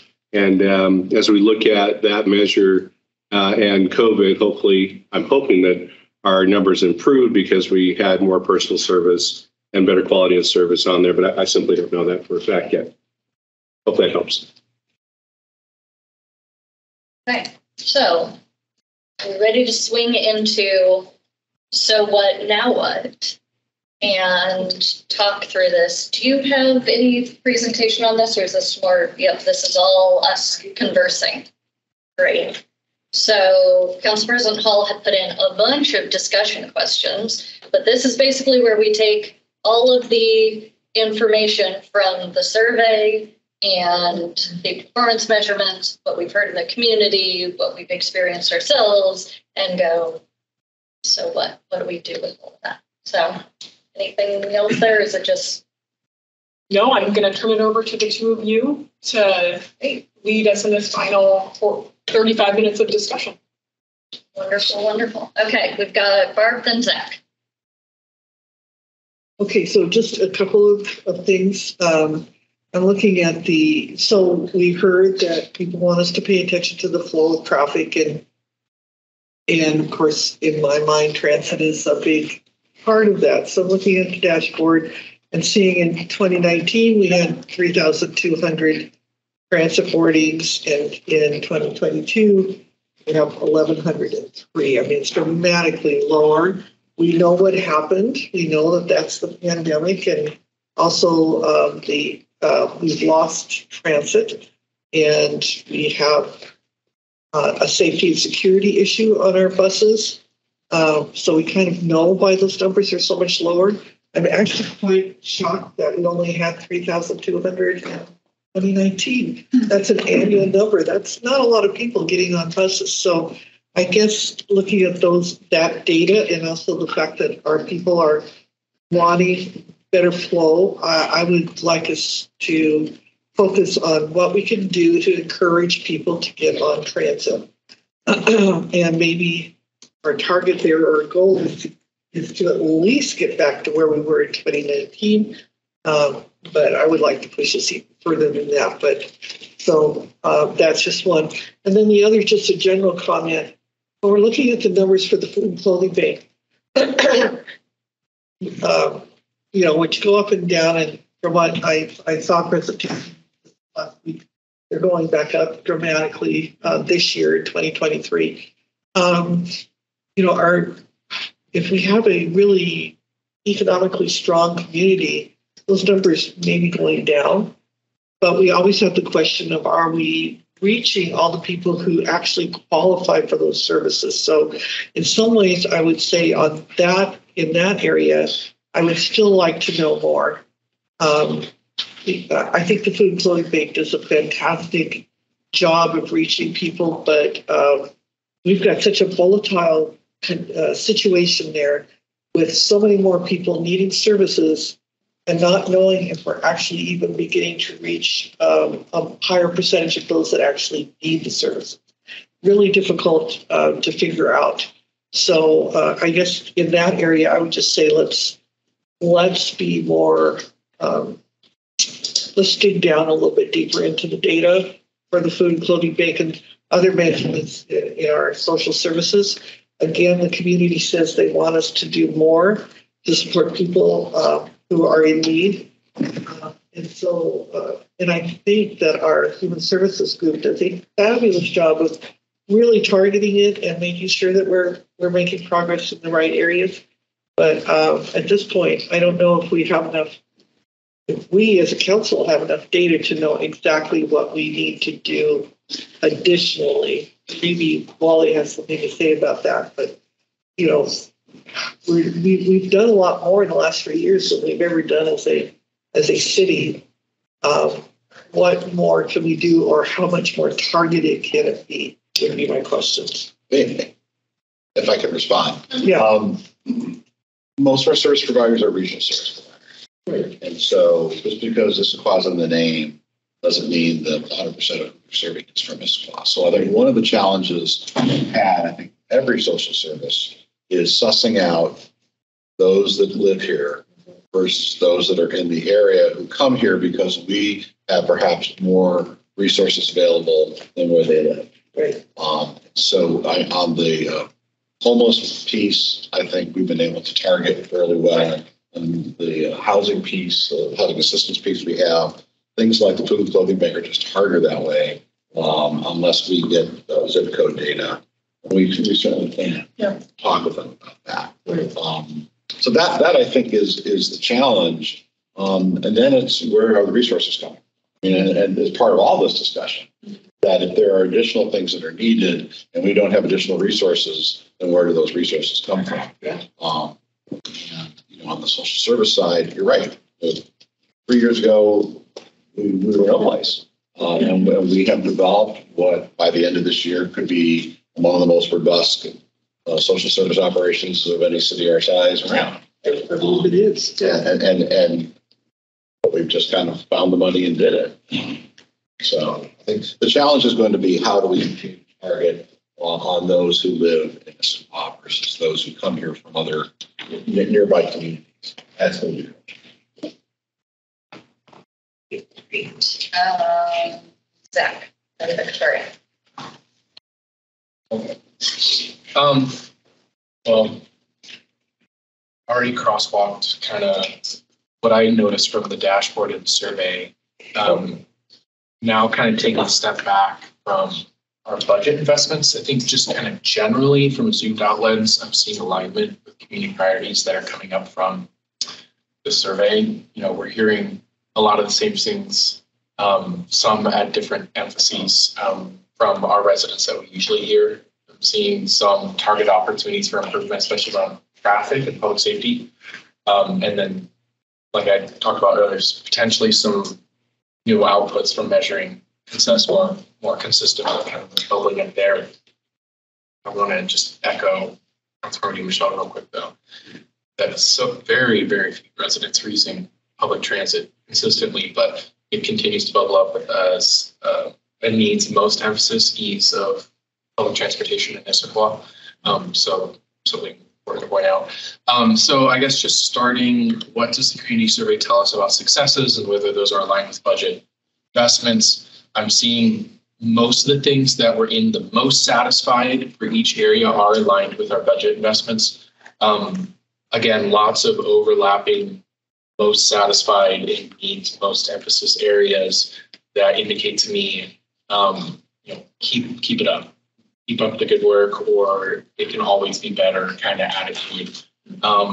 When it comes to lots more to kind of dig into though, with opportunities for improvement, it's clear there's definitely a desire for kind of traffic flow, congestion management. I see a lot of this showing up in CIP, obviously, which is about to come up. Conversations that we're having in capital financing, you bring up revenue options. So, we're having those conversations, but also we see bubbling high up is cost of living in Issaquah and value add for tax dollars. So that's going to be an interesting conversation about how to balance those two priorities, those three priorities for the community. Also, things that we've been doing lately or kind of renewing focus on are things like roundabouts and urbanization and ways to make streets feel more urban, to bring down speeds, or to improve traffic flow. When it comes to congestion management, we're doing regional advocacy. What else can we be doing in that space? And I brought up a couple retreats ago, like what can we be doing with the county about Issaquah Hobart Road? And is that road well managed in terms of traffic flow? And how are we having that conversation with Councilmember Perry? Public transit and other multimodal options aligned with our mobility master plan. We're beginning to do work on that.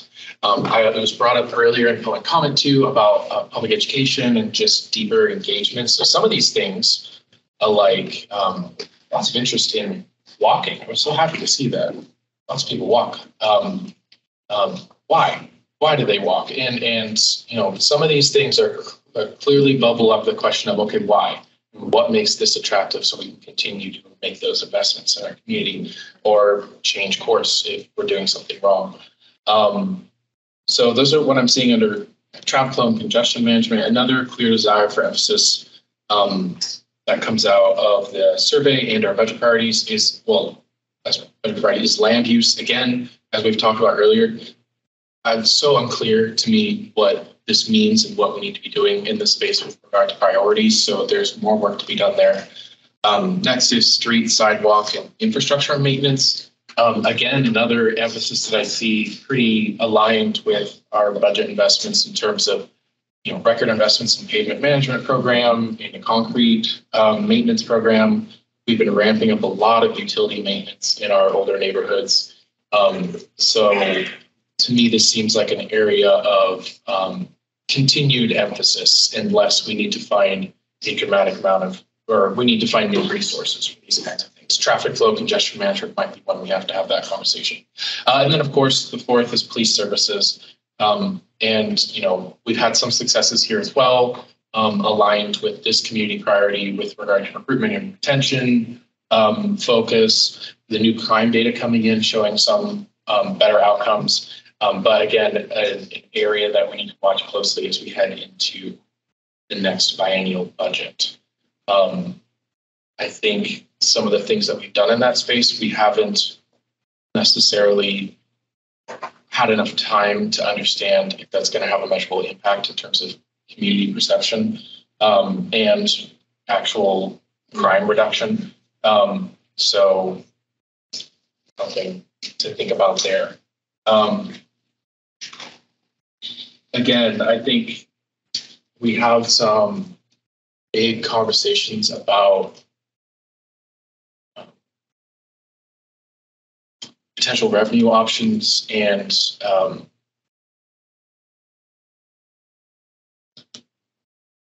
how to resource efficiently coming up, or how to meet the need more efficiently coming up.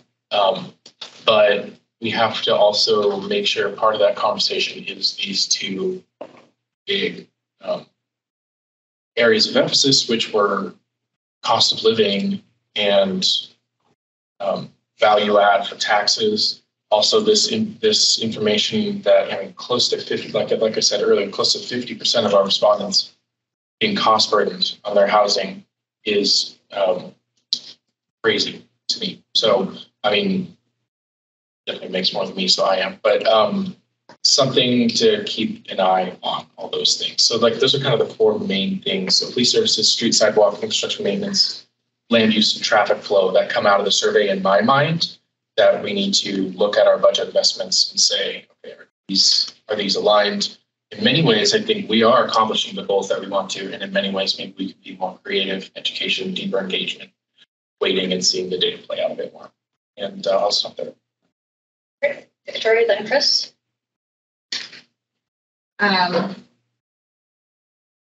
Well, so in terms of the mid-biennial prioritization, I think that we are on track for a lot of things. Also, this survey echoes the past surveys, and I think certainly, conversations I had in the community. And so a lot of the prioritization of the budget was based on, I think, similar themes to what we're seeing from the survey, which has confirmed, the things like the Great Necklace investment, I think, continues to be really important and really valuable and will contribute to the quality of life for people that do want to walk and do want to get around in ways without public transit, but we don't really have public transit. So, if we're encouraging people to get on public transit, you can't get to a lot of places with public transit. So I think, because that's our reality, I agree. I would love to encourage people, but at this point, we also just need to recognize that we don't have options that are reliable or that actually get people to a lot of the places they would want to go. So Green Necklace is, strengthening our ability to have people get around town by walking, which people enjoy, and also by biking. And I think that continues to be a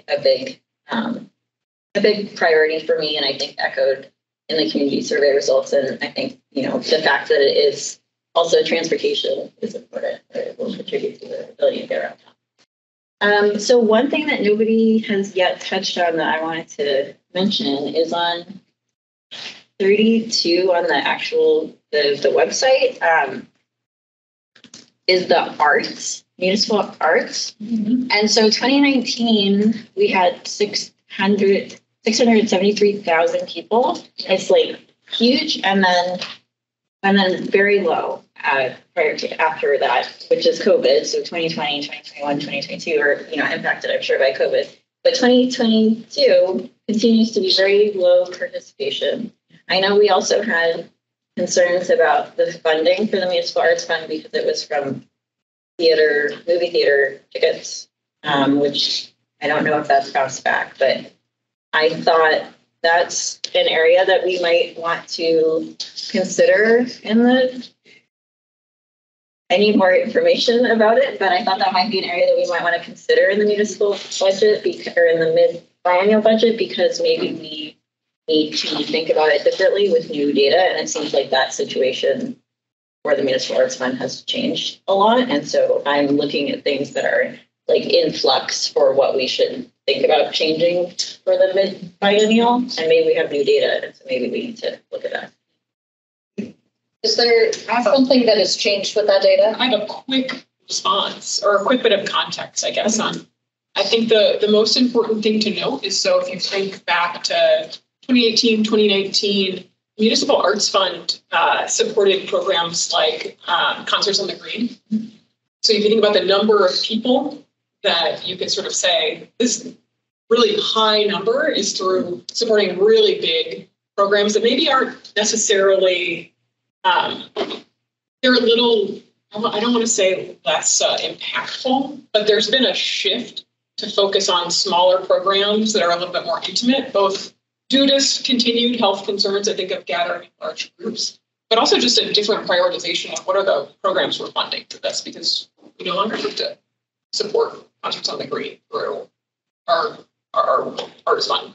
So I think that's some of what you're seeing is that, we used to put a lot of those dollars towards events and programs that are much bigger, that have continued on and continue in our community. And so I think this is a perfect question of like, is the target the right target now that we're thinking differently about how we're using those dollars in particular?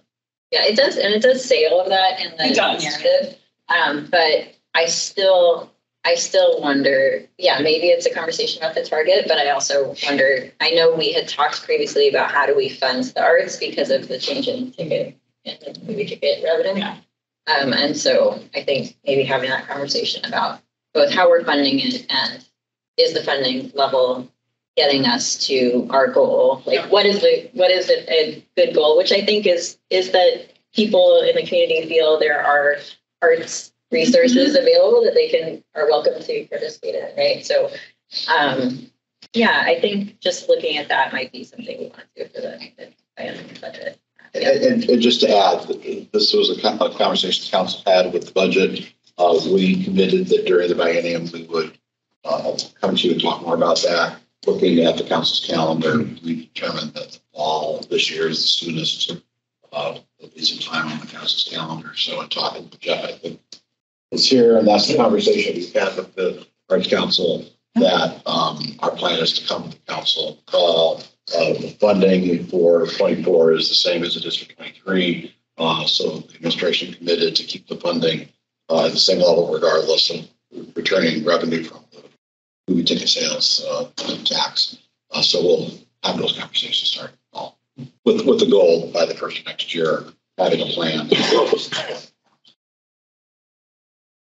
Great. Do you have anything else? Yep, sorry.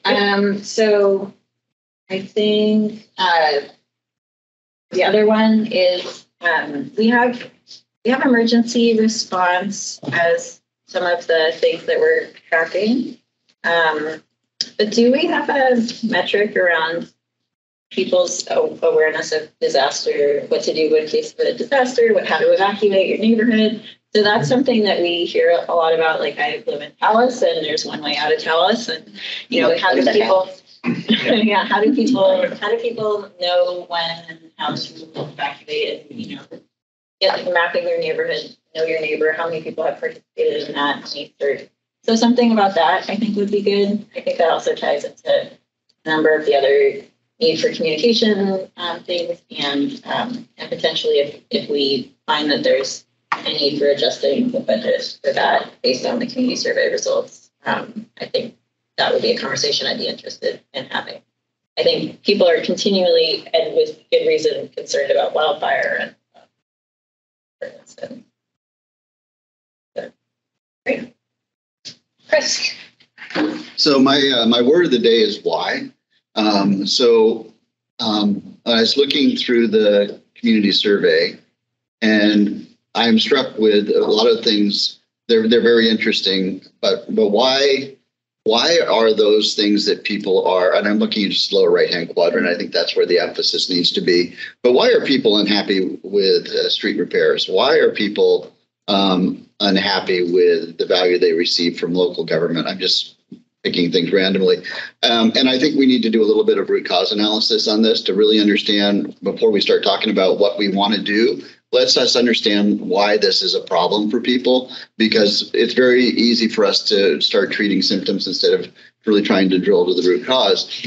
And what kind of led me to that was Barb's discussion around transit. And I think it's fascinating. If you look at transit, there's the two flavors of transit. It's out of Issaquah and in Issaquah. And people are not that concerned about regional transit. They're concerned about transit within the city. And that's a very different solution than is, getting from here to where I work kind of transit. And so I think that that's kind of fascinating. And then because Tola is not here, I'm going to represent him. The biggest issue that I see with a whole truckload of stuff in the lower right-hand corner is around public safety. And so I think of all the things that we've got on our plate, that's an area where people are saying, I don't like our response time. I don't like our visibility. I don't like our efforts at crime prevention. And I'm not saying we're not doing great stuff. I just want to understand why people feel the way they do. What's driving their sentiments? Because if we're doing the right stuff and people aren't feeling it, then we're not doing all the right stuff. So I don't really know that I have any specific things to focus in on, but I really do want us to spend some time, and this is, I guess, an ask for the administration, to dig into each of these things that's in that lower right-hand quadrant and do, the annoying, you have how old's Wally, 6?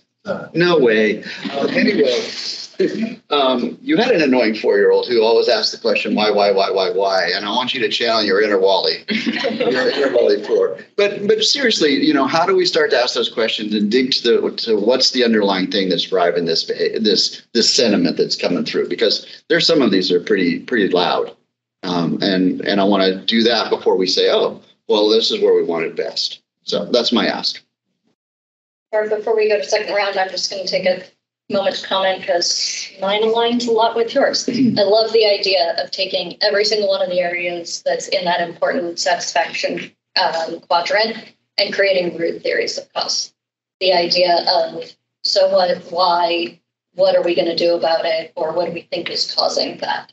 Toward that idea, I also connected the dots between traffic congestion being a problem and people saying they wanted more internal Issaquah transit. And taking into mind, okay, what are they ultimately trying to accomplish? They're saying it's hard to get around town somewhat with a single person occupancy vehicle. I want another way that gets me to the places I want to go. And they're identifying transit as that solution. Maybe that's the solution. Well, maybe that's the solution, but maybe other solutions we could look at are electric bikes or other ways to get around for the people that have needs. So I'd like to explore that theory of, yes, we can't control necessarily internal Issaquah transit, but we should be doing more advocacy there. We also should explore other ways that people can get around town that aren't just vehicles. And so I think this data and survey emphasizes that. I'll emphasize communication. There were a lot of comments about not understanding what was going on. We've talked about a lot of the things that we want to be able to do is create awareness. And so the lack of the Issaquah press means we need to take it into our own hands. Regarding permits, I will say I am not satisfied with where we are. I would like to create a strategy for how we prioritize permits. Do we have a theory over which permits get us the most of what we want? As an example, the trend is we're moving in the wrong direction on the number of or percentage of housing units within a quarter mile of transit. Is a appropriate reaction to that we may zoning changes, or is the appropriate reaction to that we prioritize permits that are within areas of transit? Similarly, Bellevue has decided to put affordable housing first in line with permits. Do we have a theory around that? And so I'd like to have a better understanding of why we're making the permitting decisions we are, whether there is a potentially better strategy, and how we compare with other cities. And then 2 other areas I'll emphasize: maintenance. I'd like to know what our sidewalk conditions are. That goes back to that whole idea of people want to be able to get around town. So I'd like to know what our sidewalk conditions are. I'd like to know what our bike lane conditions and availability are. And then land use. I just don't know how to understand when people are saying that they're dissatisfied with that, because I think everybody has a different interpretation, but we need to get a clearer understanding of how we as a city and council are going to interpret that and take action upon it, because it's obviously an area of dissatisfaction. Okay, Barb, round 2. Okay, just quick clarification, and then I'll another comment. Part of the problem, we have a really good plan for improving in-city transit. But remember that discussion we had about the plinths? It's all tied to the East Link. And when East Link comes across, all of those nice plans for Metro for improving our intercity transit will go into effect, but it keeps getting pushed back and pushed back and pushed back. And now we've got the plinths that they're replacing. So, and Andrea, I'm looking at you, I think it's 2025 or even 2026 now. 2025. Oh, thank goodness. Or not 20. Yeah. So, some of this stuff is out of our control in that we've got a good plan, we've got a good solution for improving the round town transit, but there's nothing we can do to get it. We could go and throw ourselves on Metro's table and say, please, please, please. But until they get that East Link going, and with the light rail, we're kind of stuck right now. So, Andrea, you can. Yeah, she can correct me. I don't know that it's that dire, because we are working on a program with the Metro Flex program. We're going to come. We're working on the contract right now. We're going to go to TAB with that in, I think, June. So it's coming, and that focuses on intra-city transit. Yeah. And so looking forward to having that conversation with council and talking about that. But it's not as doom and gloom as we can't do anything. We are actively doing something right now. Yeah, I know that staff's doing a great job. And then the other thing, and the other place where I want to say staff is doing a great job, and which makes it a little bit difficult again to know what to do, is communications. I think our communications staff does a fantastic job. And what do we have, 2 people or 3 people? Two. And they just pump out huge amounts of information. And I follow on Twitter, and I follow on Facebook, and I follow on, and it's just all the time. So it's, again, I think the thing that Lindsay said, we've got to drill down. We've got to ask a little bit more. You said the same thing. Why is it? I know we're in an era where it's very, very difficult to actually reach people. It's just like a wall. You have to punch your way through to actually touch people with communication. We've got to kind of figure out how do people want to be communicated with, and how can we reach them better? And it's a tough question, because our staff is doing a great job. In my opinion, they're doing a great job. But obviously we're missing some loops here in terms of people understanding what we've done over the last 2 or 3 years in the areas that they're concerned about. Oh, sorry. Who's first, then Zach? Would the president like to take your? I'm going to have very similar thoughts to Barb in terms of some of the challenges, which is, if there are things outside of our control, then what we can control is the narrative. And how do we get that narrative out, the right narrative out? And then that led into the next thing is, it's not for lack of effort that we're not getting the narrative out. So how do we take a step back and say, how do we meet people? And we've done a lot of good things. I mean, we've done so many things that are just like crazy innovative, I think, in terms of how we've tried to engage with the public. We just need to do more because mind share is hard and there's so much going on in the world and no one really cares about city government until it doesn't meet their needs. And so we'd like that not to be the case. And so how do we get ahead of that and make people, you know, a larger, there's not, I mean, that's a gross generality, but how do we get more people to how do we get to more people? It's not to make them care because that's not our job, but how do we make it something that they care about? Yeah. So I'm completely in line with you, Barb, on that one. Yeah. Yeah. Similarly, this is making me bring up, at the Mobility and Infrastructure Committee, we've been focused a lot recently, at least the last year, or this calendar year, on how can we emphasize ease around town or ease town. This is definitely showing up in the survey here. Transit is one way. I think electric scooter pilot program would have been another way. There are, other areas of emphasis that we could be looking at, small and large. So what are the small things that we could potentially look at in this mid-buy?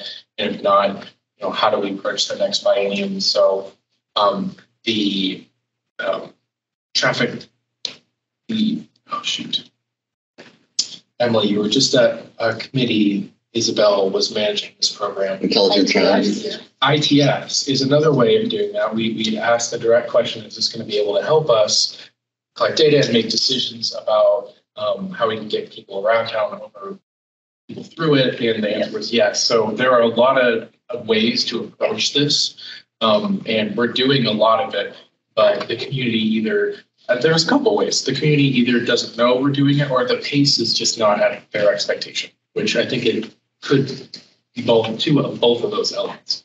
The other thing, because I love that so many of us have kind of dug into, we need to ask the why. You had brought up, like, we have the ability to potentially have focus groups with these people. Is that something that the administration is interested and willing to do? Is that something we could potentially do by the next biennial budget? What would that look like? Well, again, thank you for all this. Our plan is to come back to you again in July. Okay.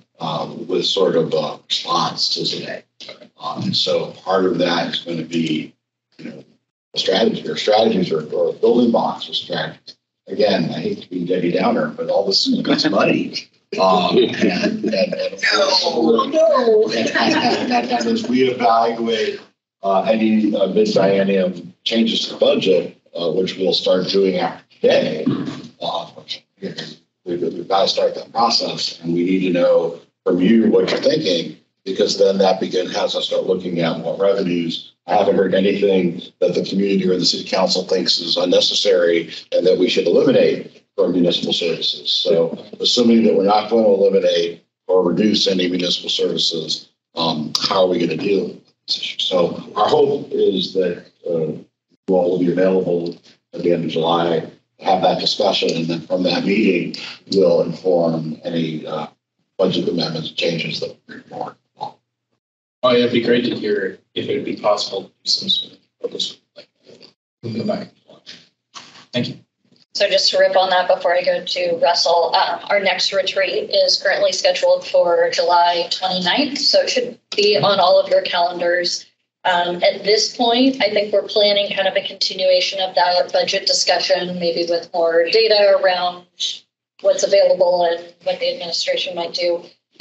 The other question I wanted to ask there is, last year we also did a barbecue the evening before at Confluence Park with the senior leadership team. Wondering if there is interest in doing that or something different or similar. How useful we all found it. Fun. It was fun. There were some real talented Jenga players there. Yeah. Okay, well, get back to us over email so that we can kind of decide. But at this point, yes, next retreat is scheduled for July 29th. So does anybody know they have a cruise to Alaska or anything at this point on the 29th of July? Do you have a cruise to Alaska, Andrew? Now on the 29th of July. Oh, Yes. 29th of July. Yeah, that was sooner than so. You're going to Alaska? In August. Okay, so Russell, and then we're gonna close out. Thank you.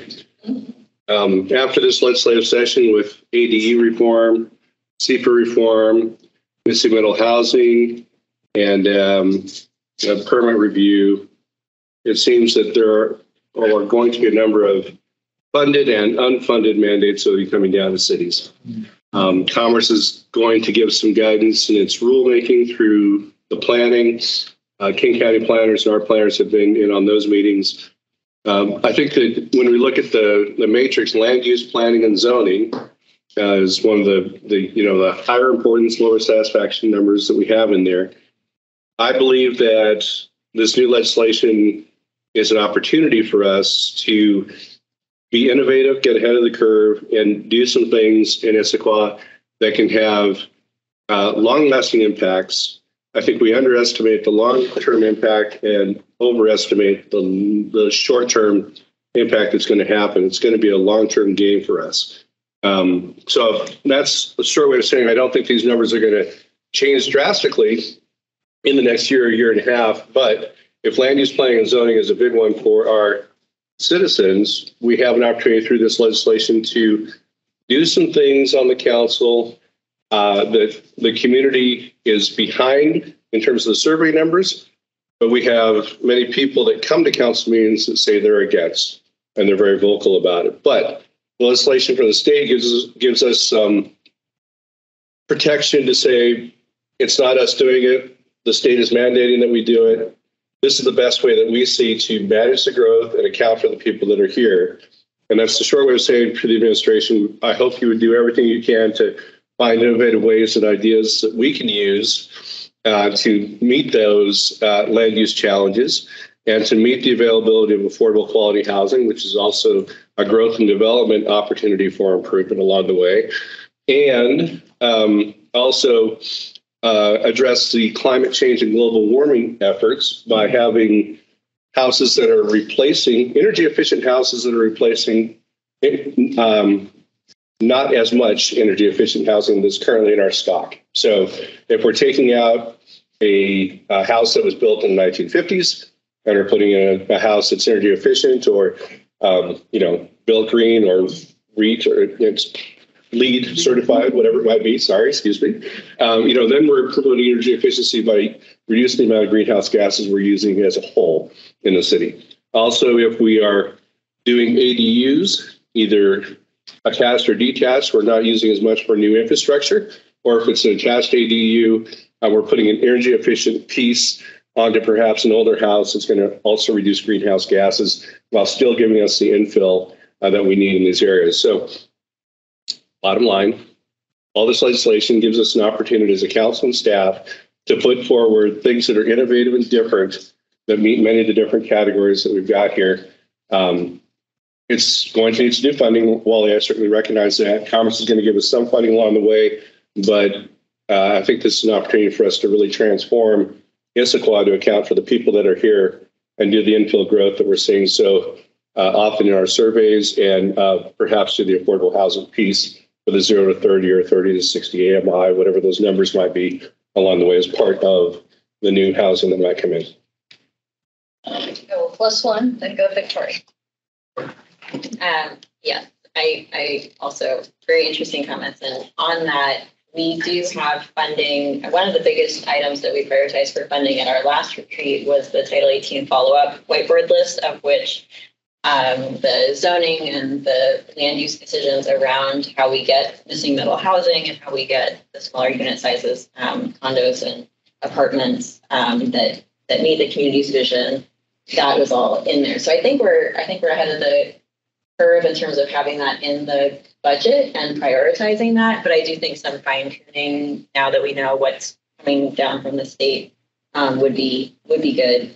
And I also agree with and like the comments on, when we have duplexes and triplex, fourplex, these are more energy efficient buildings. They're sharing walls, and that's all aligned with our climate goals, which is great. So I had one more comment, which is on the focus groups. So I think we have a ton of data here. It's statistically valid. And I mentioned earlier my concern about the people that are interested in following up. I think that could be useful, but I also want to just say I think we have a ton of data to work with here. We have limited bandwidth at the city. So I also, when I first started on council, we had done a big outreach. There had been a big outreach program actually in the neighborhood I lived at the time, 6 years ago, which is Squawk on like a shuttle. And so they had done a lot of outreach to the community and gotten a lot of survey results and had workshops and talked about having a shuttle, and people were super excited about it and given all this feedback. And there was also a similar effort in Taos around the same time. And then nothing happened. And it's 6 years later, and we're talking about let's find out, how we're going to do a shuttle, and maybe we have a focus group. So I want to emphasize there's also, I think, a risk of survey fatigue. People don't want to have to do a lot of surveys and give you a lot of information so we should be careful, I think, especially with things like that. So I remember saying at that time, I thought we should be careful about survey fatigue because I had little kids with a stroller on Squawk. There were no sidewalks. I was like, this will be great. And then 6 years later, we're sort of talking about the same thing. So I want to be careful about that. And I think given the limited priorities, also just targeting what we're focusing on communication, we have limited bandwidth, limited number of staff people. So again, I said this before, but I think what is the information that people would like information on lots of things, but specifically, what do they really need information? One of our core responsibilities is around public safety and emergency preparedness and disaster preparedness. So how do we get those messages as a top priority to people who need that rather than, they might like information on lots of things, but I think we should prioritize more with the budget. Right. Okay, we are doing pretty darn good on time. I will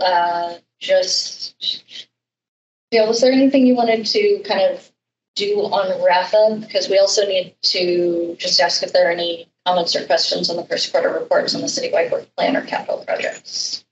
My only lingering question is around the prioritization list. If there's anything, I know we have that list. It was the list we had previously. It feels to me a lot of our conversation has been around information and engagement. Like there's some elements of, hey, we're doing a lot, and how do people know if we're doing it?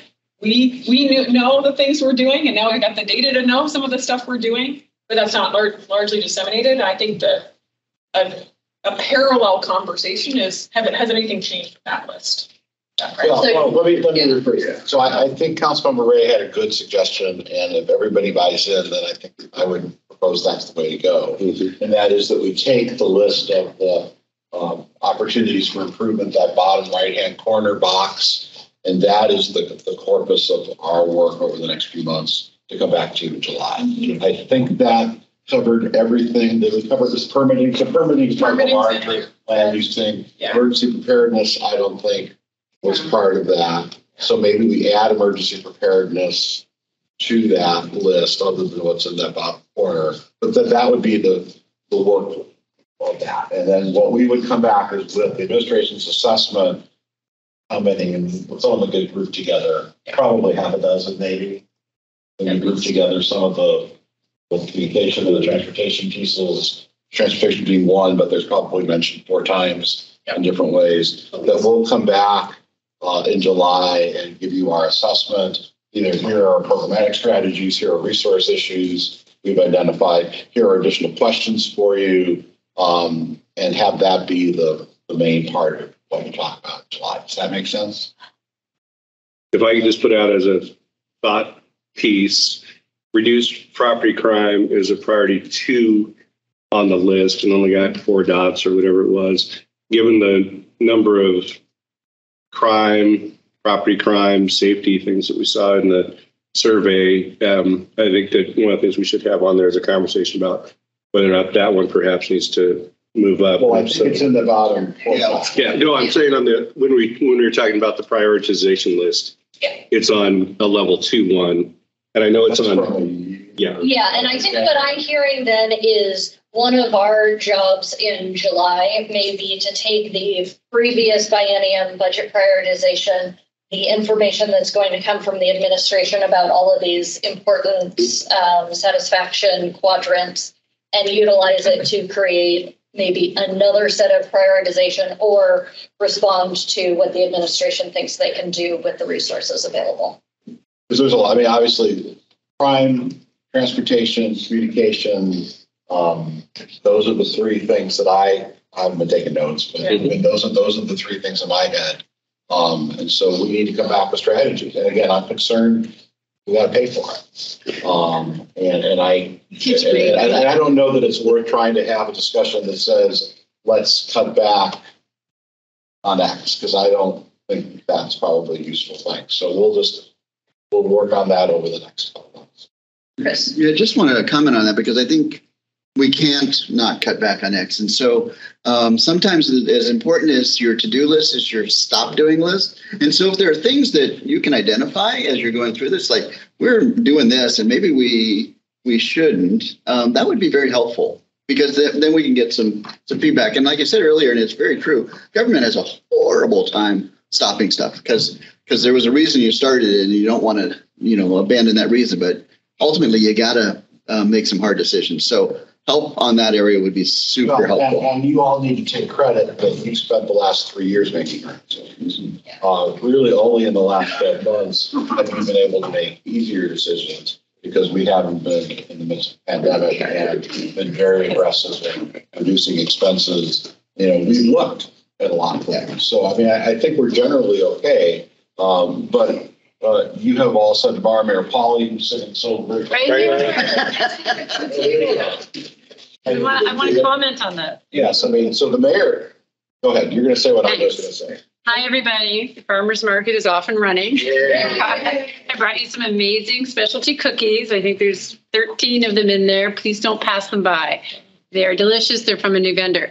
So what I wanted to just add a little background on Councilmember Ray's comment was that as horrible as the pandemic was, meaning we stopped doing everything we were doing and only did what we needed to do for the pandemic, it was an incredible opportunity for every department to look at what they were doing and bring back only the things we wanted to continue doing. So I'm sitting in the back talking too much to your Director of Parks and Community Services, but I was paying him a compliment because one of those things that we changed that we hadn't had before was we now have a recreation supervisor for adults with disabilities. We have focused in on a need the community said was missing and moved things around to do that. So we did not come back the same after COVID. Even our department alignment is not the same. So I probably back in the day did not do a good enough job telling you or describing to the community the changes. But as much as it was hard, it was an amazing opportunity. The one big example you've probably seen is the reallocation of resources to human services. We went from 1 to 6. Now we're looking at more. I mean, we really learned some lessons through COVID that we had to come back and do things differently. So I don't think you're going to get a list, Councilmember Ray, of things that we want to put on. I know, look, he's sticking his lip out on the chopping block. We've really tried not just to go back and do what we've always done. We tried to learn lessons from the pandemic. Now I'm going to go sit in the back and watch you. Okay, and I am going to see if I can kind of close this out. First question is to the administration, did you get what you needed to take us at least to that next retreat? The only thing I would even ask is you're not going to do this. One priority, everybody. I mean, if you got to boil, because there's a lot here, and I think we need a little bit, just a little bit more. So is it one priority to change, or is one priority even? Period. Well, you define it however you want. From everything you've seen today, everything you've talked today, as we look at adjustments for 24, what's top of mind? It is for adjustment. So it's something to adjust from the current priority. You define it, whatever. What are you ending this discussion? What's the top of mind topic? You just define it however you like. Permits. Thanks. Which way you going? Oh, doesn't matter. You volunteer? Call it. Yeah. Well, no, I was just You thought we raise should your just go around the hand. room. Ease of movement around town.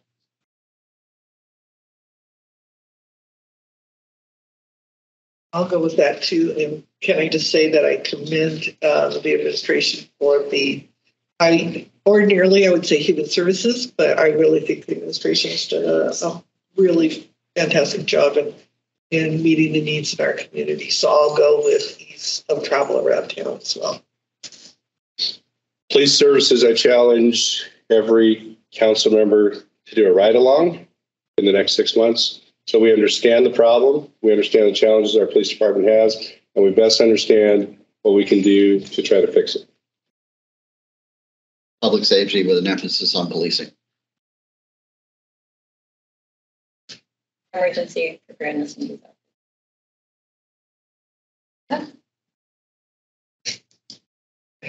And I'm sure you will have individual conversations with all of us and Councilmember Martz on, kind of getting all of the details on that. Okay. So any reactions on the first quarter reports, or if you don't have time at this point, maybe emailing them off to either leadership or administration? Anything coming up? You're doing a good This- job. You're doing a good job? You're doing a good Okay, job. great. Yeah, and I will say that Zach and I have committed to reviewing that work plan as it relates to our council schedule to make sure we're just keeping on track of everything. But we would love it if you would just take some time after the meeting to look through all of that.